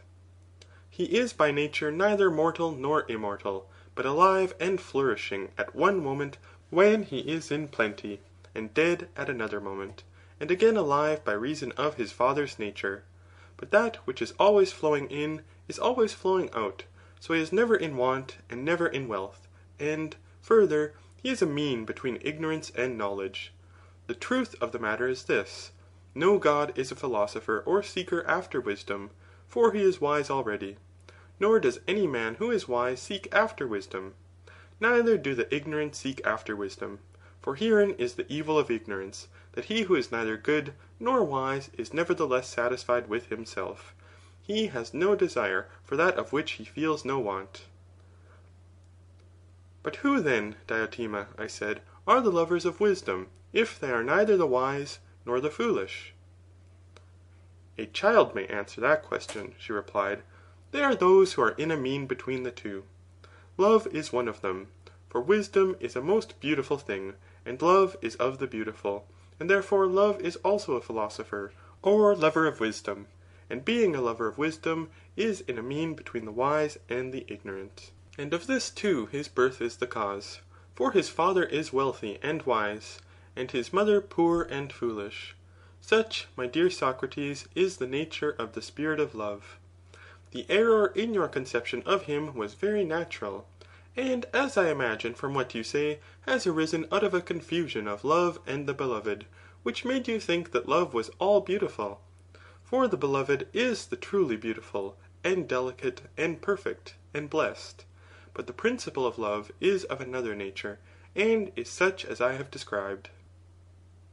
I said, O thou stranger woman, thou sayest well. But assuming love to be such as you say, what is the use of him to men? That, Socrates, she replied, I will attempt to unfold. Of his nature and birth I have already spoken, and you acknowledge that love is of the beautiful. But some one will say, of the beautiful in what, Socrates and Diotima? Or rather, let me put the question more clearly and ask, when a man loves the beautiful, what does he desire?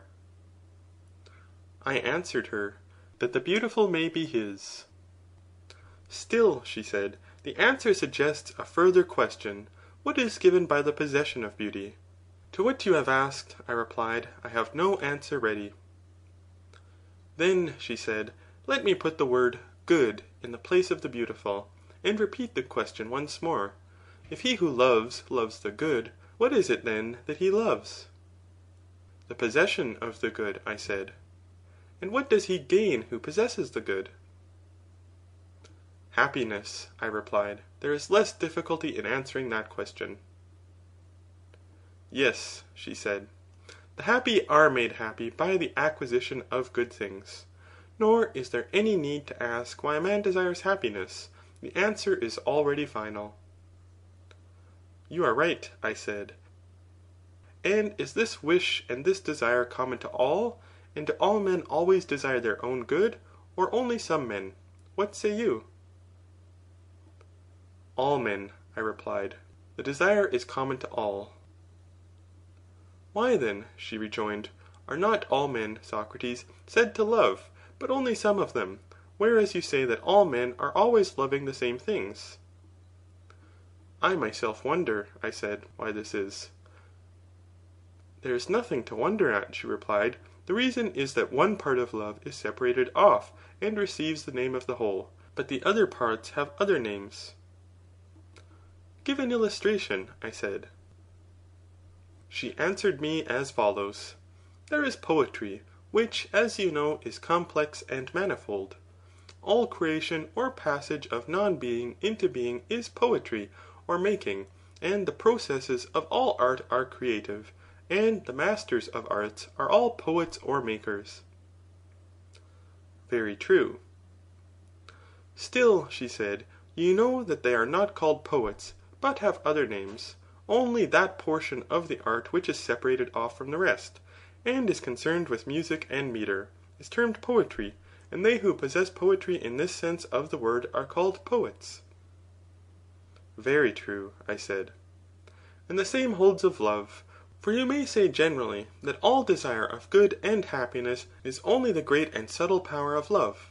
But they who are drawn towards him by any other path, whether the path of money-making, or gymnastics, or philosophy, are not called lovers. The name of the whole is appropriated to those whose affection takes one form only. They alone are said to love, or to be lovers. I dare say, I replied, that you are right. Yes, she added, and you hear people say that lovers are seeking for their other half. But I say that they are seeking neither for the half of themselves, nor for the whole, unless the half or the whole be also a good. And they will cut off their own hands and feet, and cast them away, if they are evil. For they love not what is their own, unless perchance there be some one who calls what belongs to him the good, and what belongs to another the evil. For there is nothing which men love but the good. Is there anything?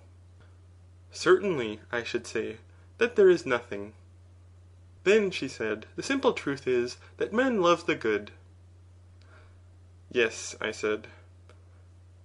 To which must be added that they love the possession of the good? Yes, that must be added. And not only the possession, but the everlasting possession of the good? That must be added too. Then love, she said, may be described generally as the love of the everlasting possession of the good? That is most true. Then, if this be the nature of love, can you tell me further, she said, what is the manner of the pursuit? What are they doing who show all this eagerness and heat which is called love? And what is the object which they have in view? Answer me. Nay, Diotima, I replied, if I had known, I should not have wondered at your wisdom, neither should I have come to learn from you about this very matter. Well, she said, I will teach you.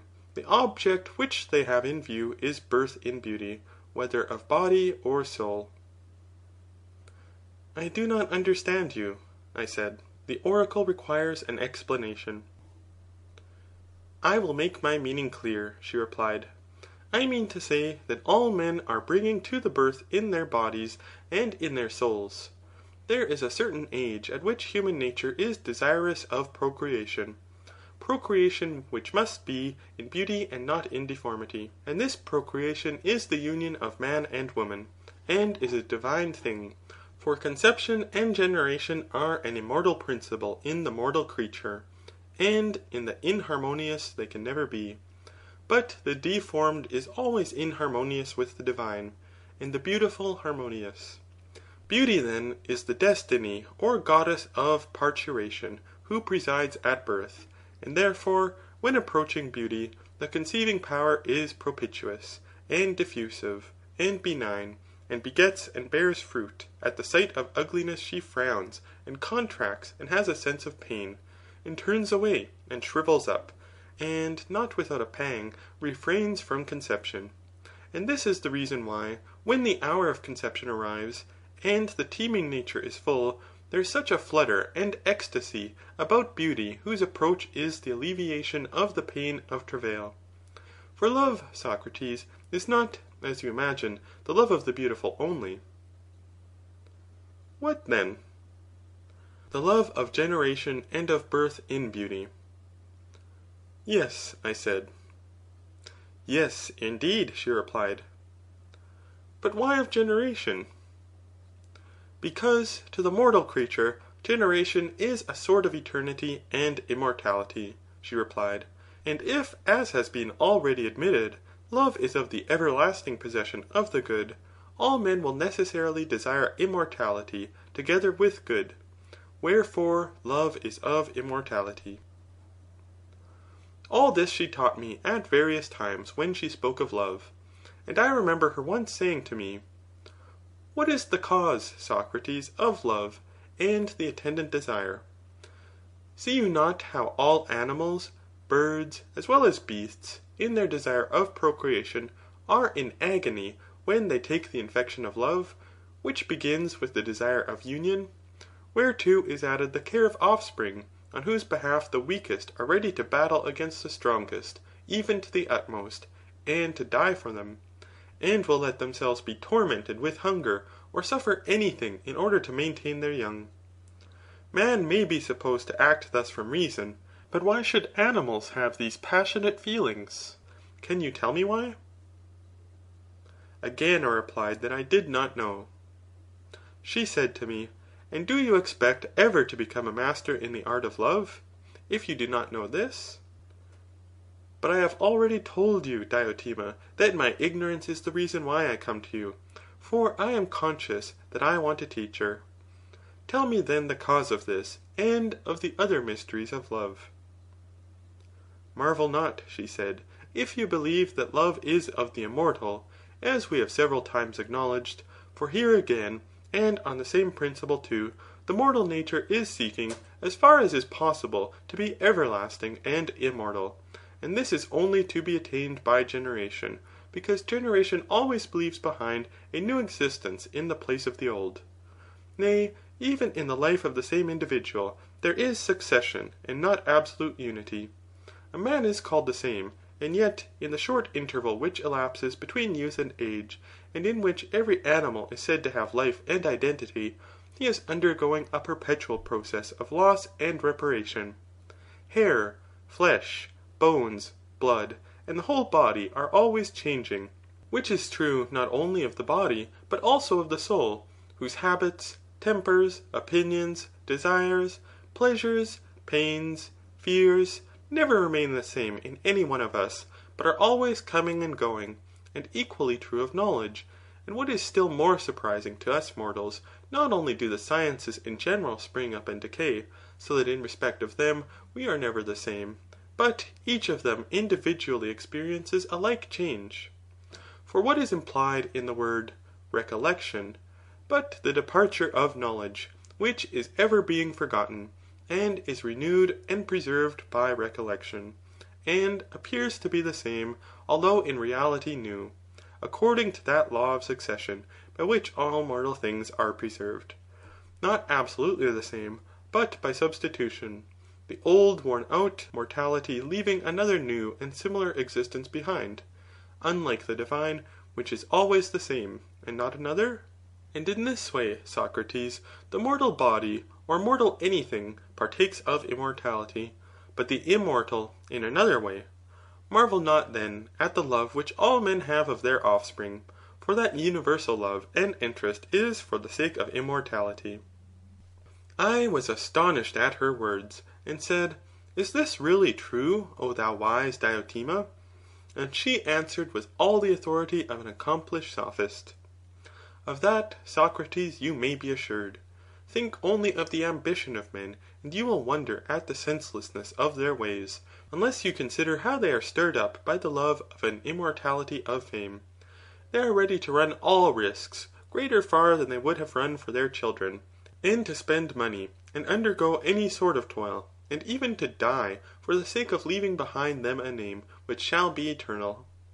Do you imagine that Alcestis would have died to save Admetus, or Achilles to avenge Patroclus, or your own Gorgias in order to preserve the kingdom for his sons, if they had not imagined that the memory of their virtues, which still survives among us, would be immortal? Nay, she said, I am persuaded that all men do all things, and the better they are, the more they do them, in hope of the glorious fame of immortal virtue, for they desire the immortal.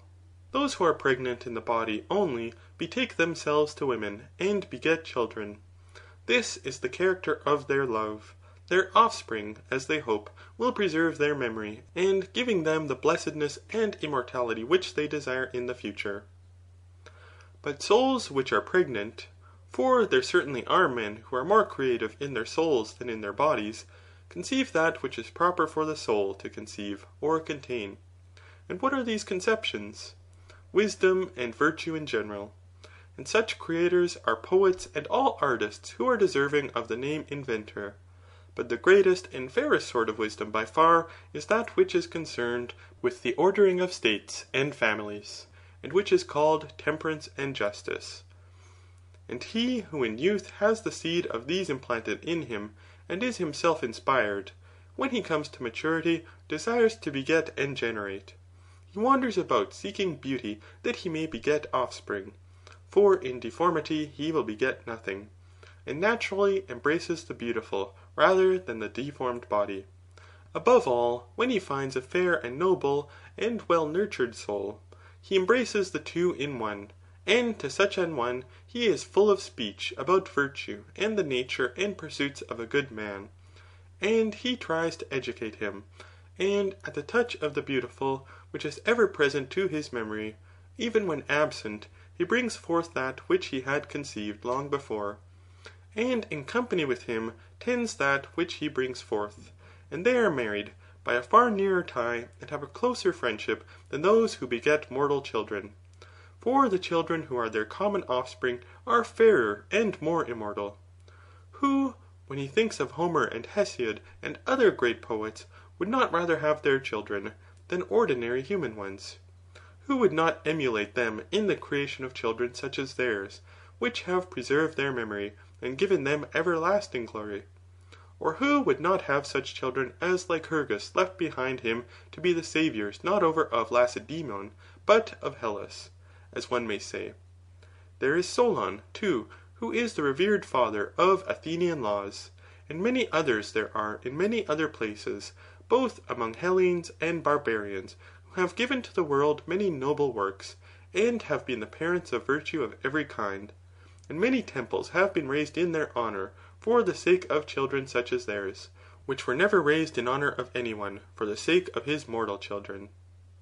These are the lesser mysteries of love, into which even you, Socrates, may enter, to the greater and more hidden ones, which are the crown of these, and to which, if you pursue them in a right spirit, they will lead. I know not whether you will be able to attain, but I will do my utmost to inform you, and do you follow if you can.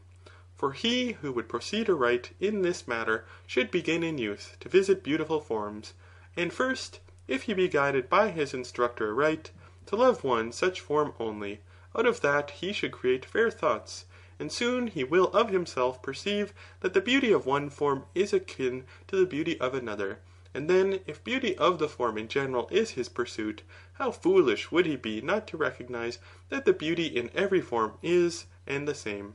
And when he perceives this, he will abate his violent love of the one, which he will despise and deem a small thing, and will become a lover of all beautiful forms.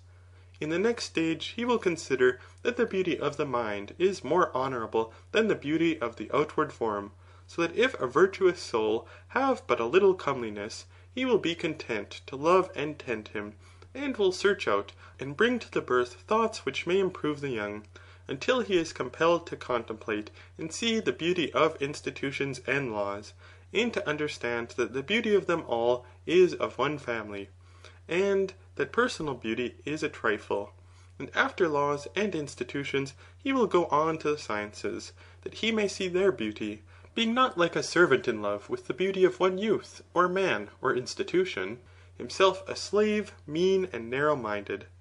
But drawing towards and contemplating the vast sea of beauty, he will create many fair and noble thoughts and notions in boundless love of wisdom, until on that shore he grows and waxes strong, and at last the vision is revealed to him of a single science, which is the science of beauty everywhere. To this I will proceed. Please to give me your very best attention.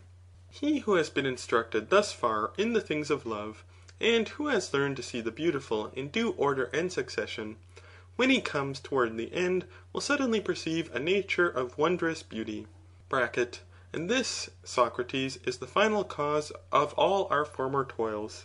A nature which in the first place is everlasting, not growing and decaying, or waxing and waning. Secondly, not fair in one point of view, and foul in another, or at one time, or in one relation, or at one place fair, at another time, or in another relation, or at another place foul, as if fair to some, and foul to others, or in the likeness of a face or hands, or any other part of the bodily frame, or in any form of speech or knowledge, or existing in any other being, as for example in an animal, or in heaven, or in earth, or in any other place, but beauty absolute, separate, simple, and everlasting, which without diminution and without increase, or any change, is imparted to the ever-growing and perishing beauties of all other things. He who from these ascending under the influence of true love, begins to perceive that beauty, is not far from the end, and the true order of going, or being led by another, to the things of love, is to begin from the beauties of earth and mount upwards for the sake of that other beauty, using these as steps only, and from one going on to two, and from two to all fair forms, and from fair forms to fair practices, and from fair practices to fair notions, until from fair notions he arrives at the notion of absolute beauty, and at last knows what the essence of beauty is. This, my dear Socrates, said the stranger of Mantinea, is that life above all others which man should live, in the contemplation of beauty absolute. A beauty which, if you once beheld, you would see not to be after the measure of gold, and garments, and fair boys and youths, whose presence now entrances you, and you and many a one would be content to live seeing them only, and conversing with them, without meat or drink, if that were possible. You only want to look at them, and to be with them. But what if man had eyes to see the true beauty, and divine beauty? I mean, pure, and clear, and unalloyed, not clogged with the pollutions of mortality, and all the colours and vanities of human life. Thither looking, and holding converse with the true beauty simple and divine. Remember how in that communion only, beholding beauty with the eye of the mind, he will be enabled to bring forth, not images of beauty, but realities, (for he has hold not of an image, but of a reality), and bringing forth and nourishing true virtue to become the friend of God and be immortal, if mortal man may. Would that be an ignoble life? Such, Phaedrus, and I speak not only to you, but to all of you, were the words of Diotima, and I am persuaded of their truth, and being persuaded of them, I try to persuade others, that in the attainment of this end, human nature will not easily find a helper better than love, and therefore, also, I say that every man ought to honour him as I myself honour him, and walk in his ways, and exhort others to do the same, and praise the power and spirit of love according to the measure of my ability now and ever. The words which I have spoken, you, Phaedrus, may call an encomium of love, or anything else which you please. When Socrates had done speaking, the company applauded, and Aristophanes was beginning to say something in answer to the allusion which Socrates had made to his own speech, when suddenly there was a great knocking at the door of the house, as of revellers, and the sound of a flute girl was heard. Agathon told the attendants to go and see who were the intruders. If they are friends of ours, he said, invite them in, but if not, say that the drinking is over. A little while afterwards they heard the voice of Alcibiades resounding in the court. He was in a great state of intoxication, and kept roaring and shouting, "Where is Agathon? Lead me to Agathon." And at length, supported by the flute girl and some of his attendants, he found his way to them. "Hail, friends," he said, appearing at the door crowned with a massive garland of ivy and violets, his head flowing with ribbons. "Will you have a very drunken man as a companion of your revels, or shall I crown Agathon, which was my intention in coming, and go away? For I was unable to come yesterday, and therefore I am here today, carrying on my head these ribbons, that, taking them from my own head, I may crown the head of this fairest and wisest of men, as I may be allowed to call him. Will you laugh at me because I am drunk? Yet I know very well that I am speaking the truth, although you may laugh. But first tell me, if I come in, shall we have the understanding of which I spoke? Will you drink with me or not?" The company were vociferous in begging that he would take his place among them, and Agathon specially invited him. Thereupon he was led in by the people who were with him, and as he was being led, intending to crown Agathon, he took the ribbons from his own head and held them in front of his eyes. He was thus prevented from seeing Socrates, who made way for him, and Alcibiades took the vacant place between Agathon and Socrates, and in taking the place, he embraced Agathon and crowned him.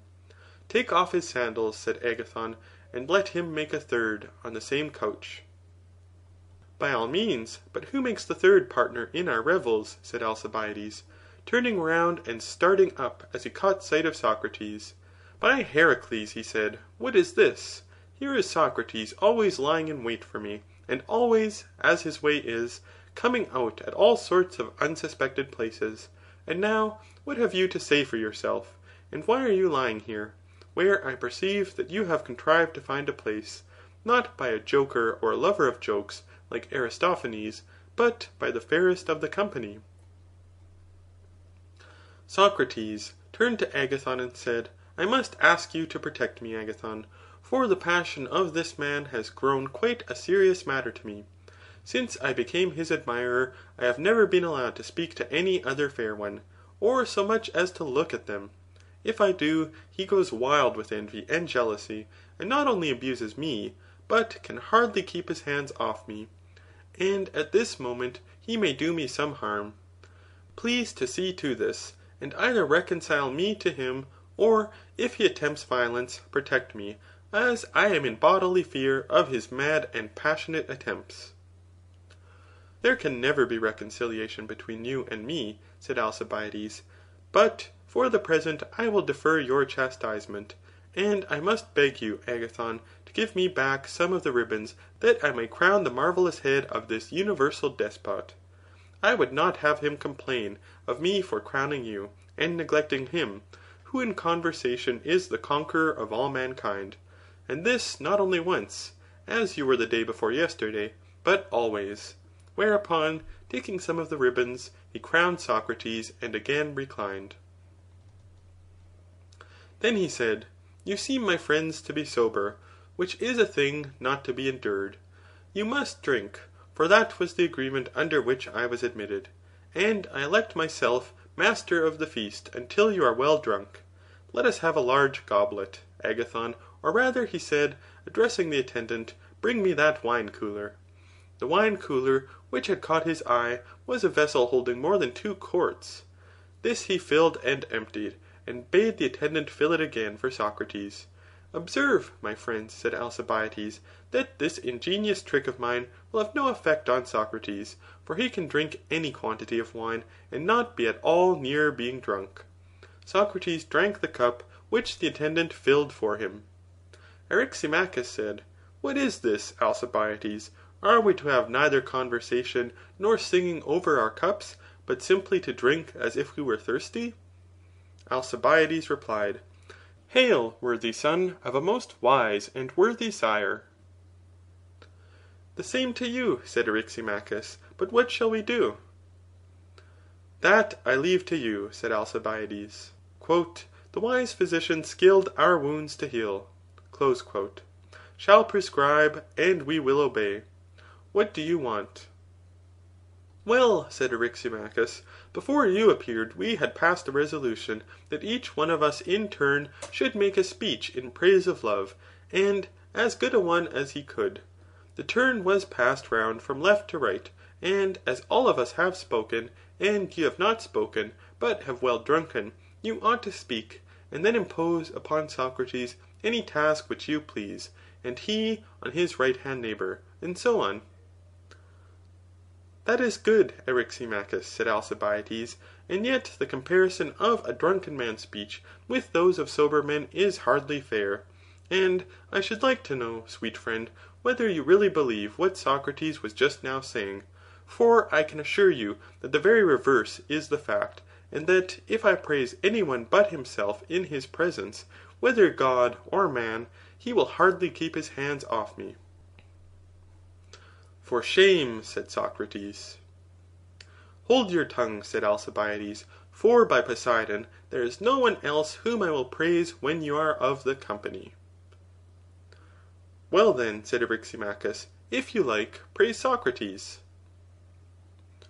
What do you think, Eryximachus, said Alcibiades, shall I attack him and inflict the punishment before you all? What are you about, said Socrates, are you going to raise a laugh at my expense? Is that the meaning of your praise? I am going to speak the truth, if you will permit me. I not only permit, but exhort you to speak the truth. Then I will begin at once, said Alcibiades, and if I say anything which is not true, you may interrupt me if you will, and say, that is a lie, though my intention is to speak the truth. But you must not wonder if I speak anyhow as things come into my mind, for the fluent and orderly enumeration of all your singularities is not a task which is easy to a man in my condition. And now, my boys, I shall praise Socrates in a figure which will appear to him to be a caricature, and yet I speak, not to make fun of him, but only for the truth's sake. I say that he is exactly like the busts of Silenus, which are set up in the statuary shops, holding pipes and flutes in their mouths, and they are made to open in the middle, and have images of gods inside them. I say also that he is like Marsyas, the satyr. You yourself will not deny, Socrates, that your face is like that of a satyr. Aye, and there is a resemblance in other points too. For example, you are a bully, as I can prove by witnesses, if you will not confess. And are you not a flute player? That you are, and a performer far more wonderful than Marsyas. He indeed with instruments used to charm the souls of men by the power of his breath, and the players of his music do so still. For the melodies of Olympus are derived from Marsyas, who taught them, and these, whether they are played by a great master or by a miserable flute girl, have a power which no others have. They alone possess the soul, and reveal the wants of those who have need of gods and mysteries, because they are divine. But you produce the same effect with your words only, and do not require the flute. That is the difference between you and him. When we hear any other speaker, even a very good one, he produces absolutely no effect upon us, or not so much.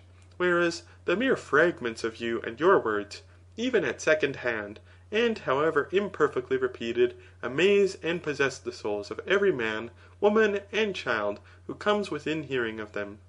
And if I were not afraid that you would think me hopelessly drunk, I would have sworn as well as spoken to the influence which they have always had and still have over me.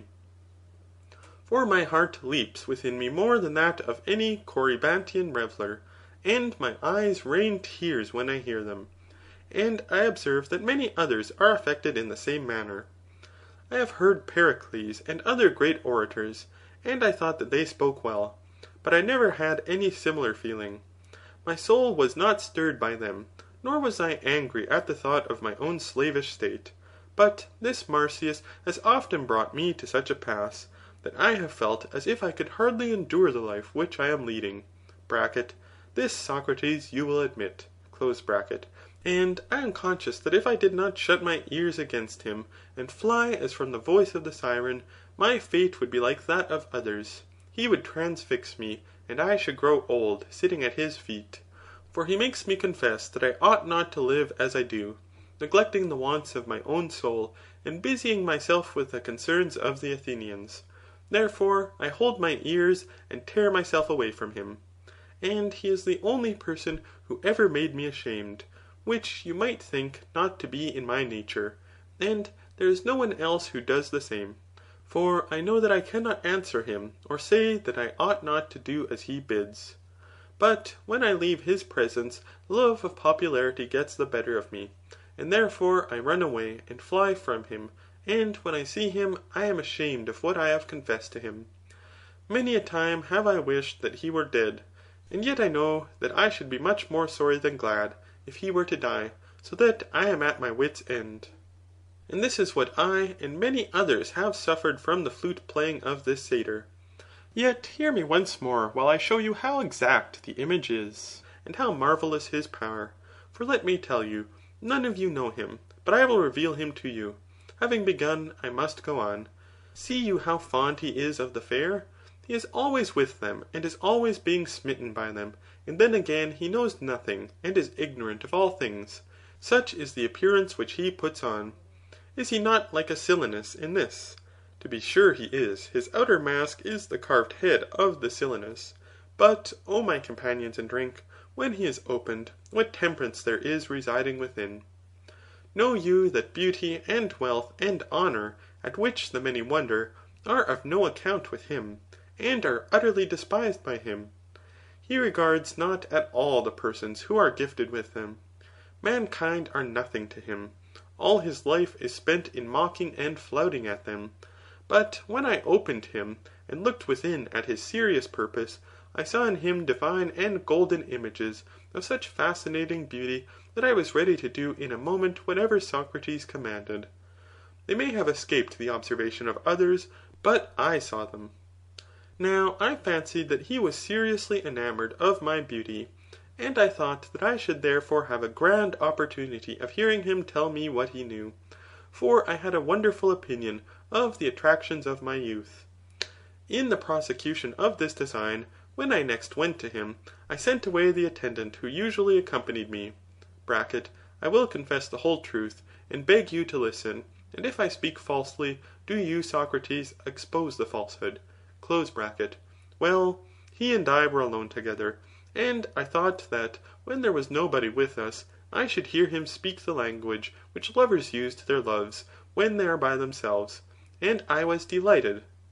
Nothing of the sort. He conversed as usual, and spent the day with me, and then went away. Afterwards I challenged him to the palaestra, and he wrestled and closed with me several times when there was no one present. I fancied that I might succeed in this manner. Not a bit. I made no way with him. Lastly, as I had failed hitherto, I thought that I must take stronger measures and attack him boldly, and, as I had begun, not give him up, but see how matters stood between him and me. So I invited him to sup with me, just as if he were a fair youth, and I a designing lover. He was not easily persuaded to come. He did, however, after a while accept the invitation, and when he came the first time, he wanted to go away at once as soon as supper was over, and I had not the face to detain him. The second time, still in pursuance of my design, after we had supped, I went on conversing far into the night, and when he wanted to go away, I pretended that the hour was late, and that he had much better remain. So he lay down on the couch next to me, the same on which he had supped, and there was no one but ourselves sleeping in the apartment. All this may be told without shame to any one, but what follows I could hardly tell you if I were sober. Yet, as the proverb says, in vino veritas, whether the boys or without them, and therefore I must speak. Nor, again, should I be justified in concealing the lofty actions of Socrates when I come to praise him. Moreover, I have felt the serpent's sting, and he who has suffered, as they say, is willing to tell his fellow sufferers only, as they alone will be likely to understand him, and will not be extreme in judging of the sayings or doings which have been wrung from his agony. For I have been bitten by a more than viper's tooth. I have known in my soul, or in my heart, or in some other part, that worst of pains, more violent in ingenuous youth than any serpent's tooth. the pang of philosophy, which will make a man say or do anything. And you whom I see around me, Phaedrus and Agathon, and Eryximachus and Pausanias, and Aristodemus and Aristophanes, all of you, and I need not say Socrates himself, have had experience of the same madness and passion in your longing after wisdom. Therefore listen, and excuse my doings then, and my sayings now, but let the attendants and other profane and unmannered persons close up the doors of their ears. When the lamp was put out, and the servants had gone away, I thought that I must be plain with him, and have no more ambiguity. So I gave him a shake, and I said, Socrates, are you asleep? No, he said. Do you know what I am meditating? What are you meditating? He said. I think, I replied, that of all the lovers whom I have ever had, you are the only one who is worthy of me, and you appear to be too modest to speak. Now I feel that I should be a fool to refuse you this or any other favour, and therefore I come to lay at your feet all that I have, and all that my friends have, in the hopes that you will assist me in the way of virtue, which I desire above all things, and in which I believe that you can help me better than any one else. And I should certainly have more reason to be ashamed of what wise men would say, if I were to refuse a favour to such as you, than of what the world, who are mostly fools, would say of me if I granted it. To these words he replied in the ironical manner which is so characteristic of him. Alcibiades, my friend, you have indeed an elevated aim, if what you say is true. And if there really is in me any power by which you may become better, truly you must see in me some rare beauty of a kind infinitely higher than any which I see in you.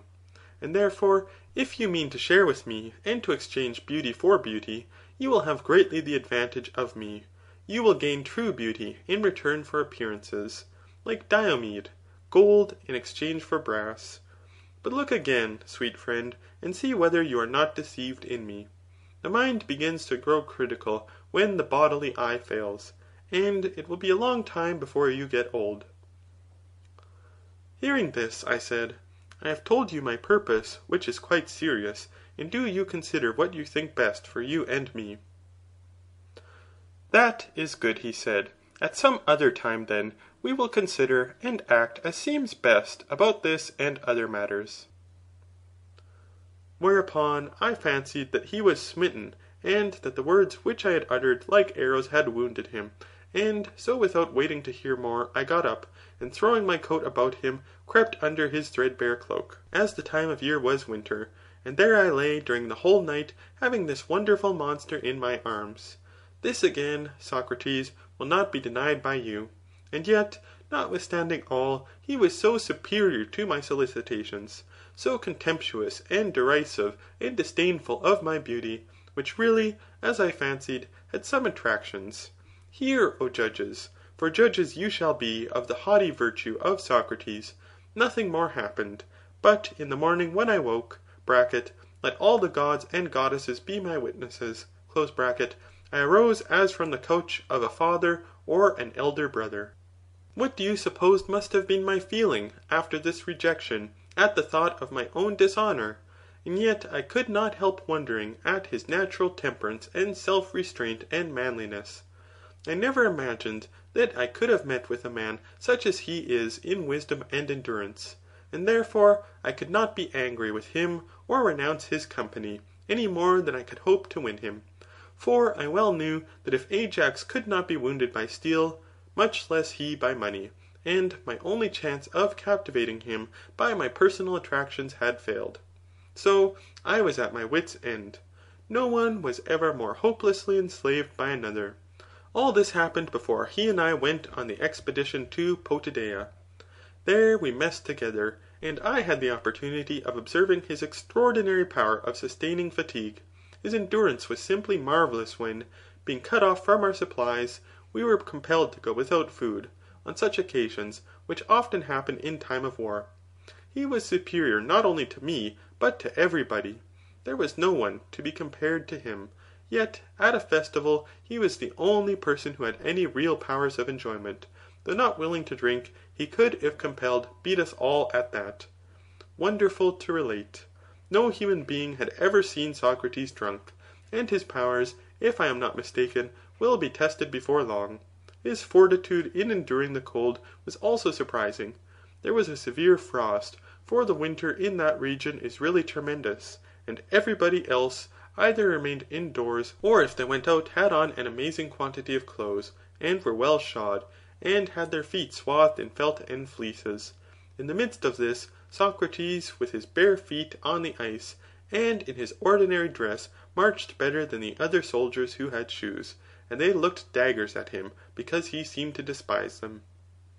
I have told you one tale, and now I must tell you another, which is worth hearing, of the doings and sufferings of the enduring man. While he was on the expedition, one morning he was thinking about something which he could not resolve. He would not give it up, but continued thinking from early dawn until noon. There he stood fixed in thought, and at noon attention was drawn to him, and the rumour ran through the wandering crowd that Socrates had been standing and thinking about something ever since the break of day. At last, in the evening after supper, some Ionians out of curiosity (I should explain that this was not in the winter but in the summer) brought out their mats and slept in the open air, that they might watch him, and see whether he would stand all night. There he stood until the following morning, and with the return of light he offered up a prayer to the sun, and went his way. I will also tell, if you please, and indeed I am bound to tell, of his courage in battle. For who but he saved my life? Now this was the engagement in which I received the prize of valour, for I was wounded, and he would not leave me, but he rescued me and my arms, and he ought to have received the prize of valour, which the generals wanted to confer on me, partly on account of my rank, and I told them so. This, again, Socrates will not impeach or deny. But he was more eager than the generals, that I and not he should have the prize. There was another occasion on which his behaviour was very remarkable, in the flight of the army after the battle of Delium, where he served among the heavy armed. I had a better opportunity of seeing him than at Potidæa, for I was myself on horseback, and therefore comparatively out of danger. He and Laches were retreating, for the troops were in flight, and I met them, and told them not to be discouraged, and promised to remain with them. And there you might see him, Aristophanes, as you described, just as he is in the streets of Athens, stalking like a pelican, and rolling his eyes, calmly contemplating enemies as well as friends, and making very intelligible to anybody, even from a distance, that whoever attacked him would be likely to meet with a stout resistance. And in this way he and his companion escaped, for this is the sort of man who is never touched in war. Those only are pursued who are running away headlong. I particularly observed how superior he was to Laches in presence of mind. Many are the marvels which I might narrate in praise of Socrates. Most of his ways might perhaps be paralleled in another man, but his absolute unlikeness to any human being that is or ever has been is perfectly astonishing. You may imagine Brasidas and others to have been like Achilles, or you may imagine Nestor and Antenor to have been like Pericles, and the same may be said of other famous men, but of this strange being you will never be able to find any likeness, however remote, either among men who now are, or who ever have been, other than that which I have already suggested of Silenus and the satyrs. And they represent in a figure not only himself, but his words. For although I forgot to mention this to you before, his words are like the images of Silenus, which open. They are ridiculous when you first hear them. He clothes them in language that is like the skin of the wanton satyr, for his talk is of pack-asses, and smiths, and cobblers, and couriers, and he is always repeating the same things in the same words, so that any ignorant or inexperienced person might feel disposed to laugh at him. But he who opens the bust and sees what is within will find that they are the only words which have a meaning in them, and also the most divine, abounding in fair images of virtue, and of the widest comprehension, or rather extending to the whole duty of a good and honourable man. This, my friends, is my praise of Socrates. I have added my blame of him for all his ill treatment of me. And he has ill-treated not only me, but Charmides, the son of Glaucon, and Euthydemus, the son of Diocles, and many others in the same way. Beginning as their lover, he has ended by making them pay their addresses to him. Wherefore I say to you, Agathon, be not deceived by him. Learn from me and take warning, and do not be a fool and learn by experience, as the proverb says. When Alcibiades had finished, there was a laugh at his outspokenness, for he seemed to be still in love with Socrates.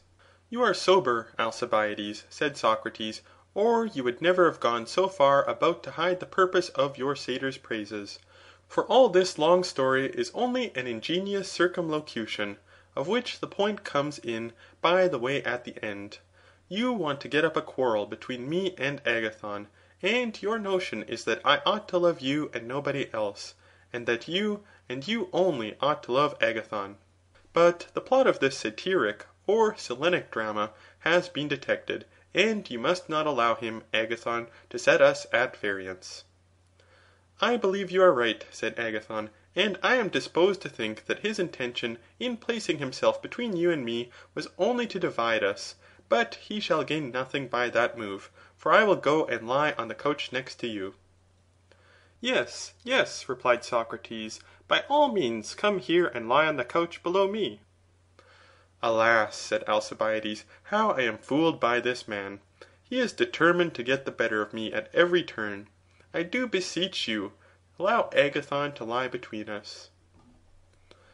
Certainly not, said Socrates. As you praised me, and I in turn ought to praise my neighbour on the right, he will be out of order in praising me again, when he ought rather to be praised by me, and I must entreat you to consent to this, and not be jealous, for I have a great desire to praise the youth.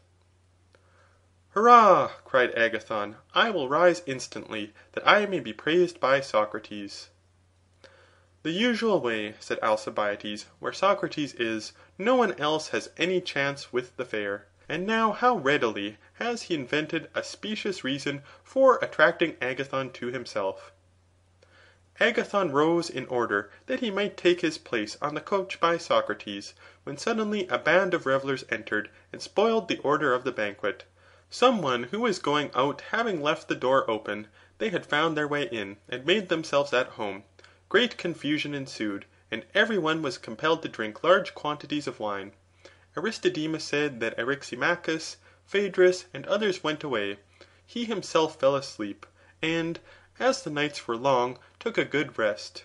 He was awakened towards daybreak by a crowing of cocks, and when he awoke, the others were either asleep or had gone away. There remained only Socrates, Aristophanes, and Agathon, who were drinking out of a large goblet which they passed around, and Socrates was discoursing to them. Aristodemus was only half awake, and he did not hear the beginning of the discourse. The chief thing which he remembered was Socrates compelling the other two to acknowledge that the genius of comedy was the same with that of tragedy, and that the true artist in tragedy was an artist in comedy also. To this they were constrained to assent, being drowsy and not quite following the argument. And first of all Aristophanes dropped off, then, when the day was already dawning, Agathon. Socrates, having laid them to sleep, rose to depart, Aristodemus, as his manner was, following him. At the Lyceum he took a bath, and passed the day as usual. In the evening he retired to rest at his own home. End of section 3.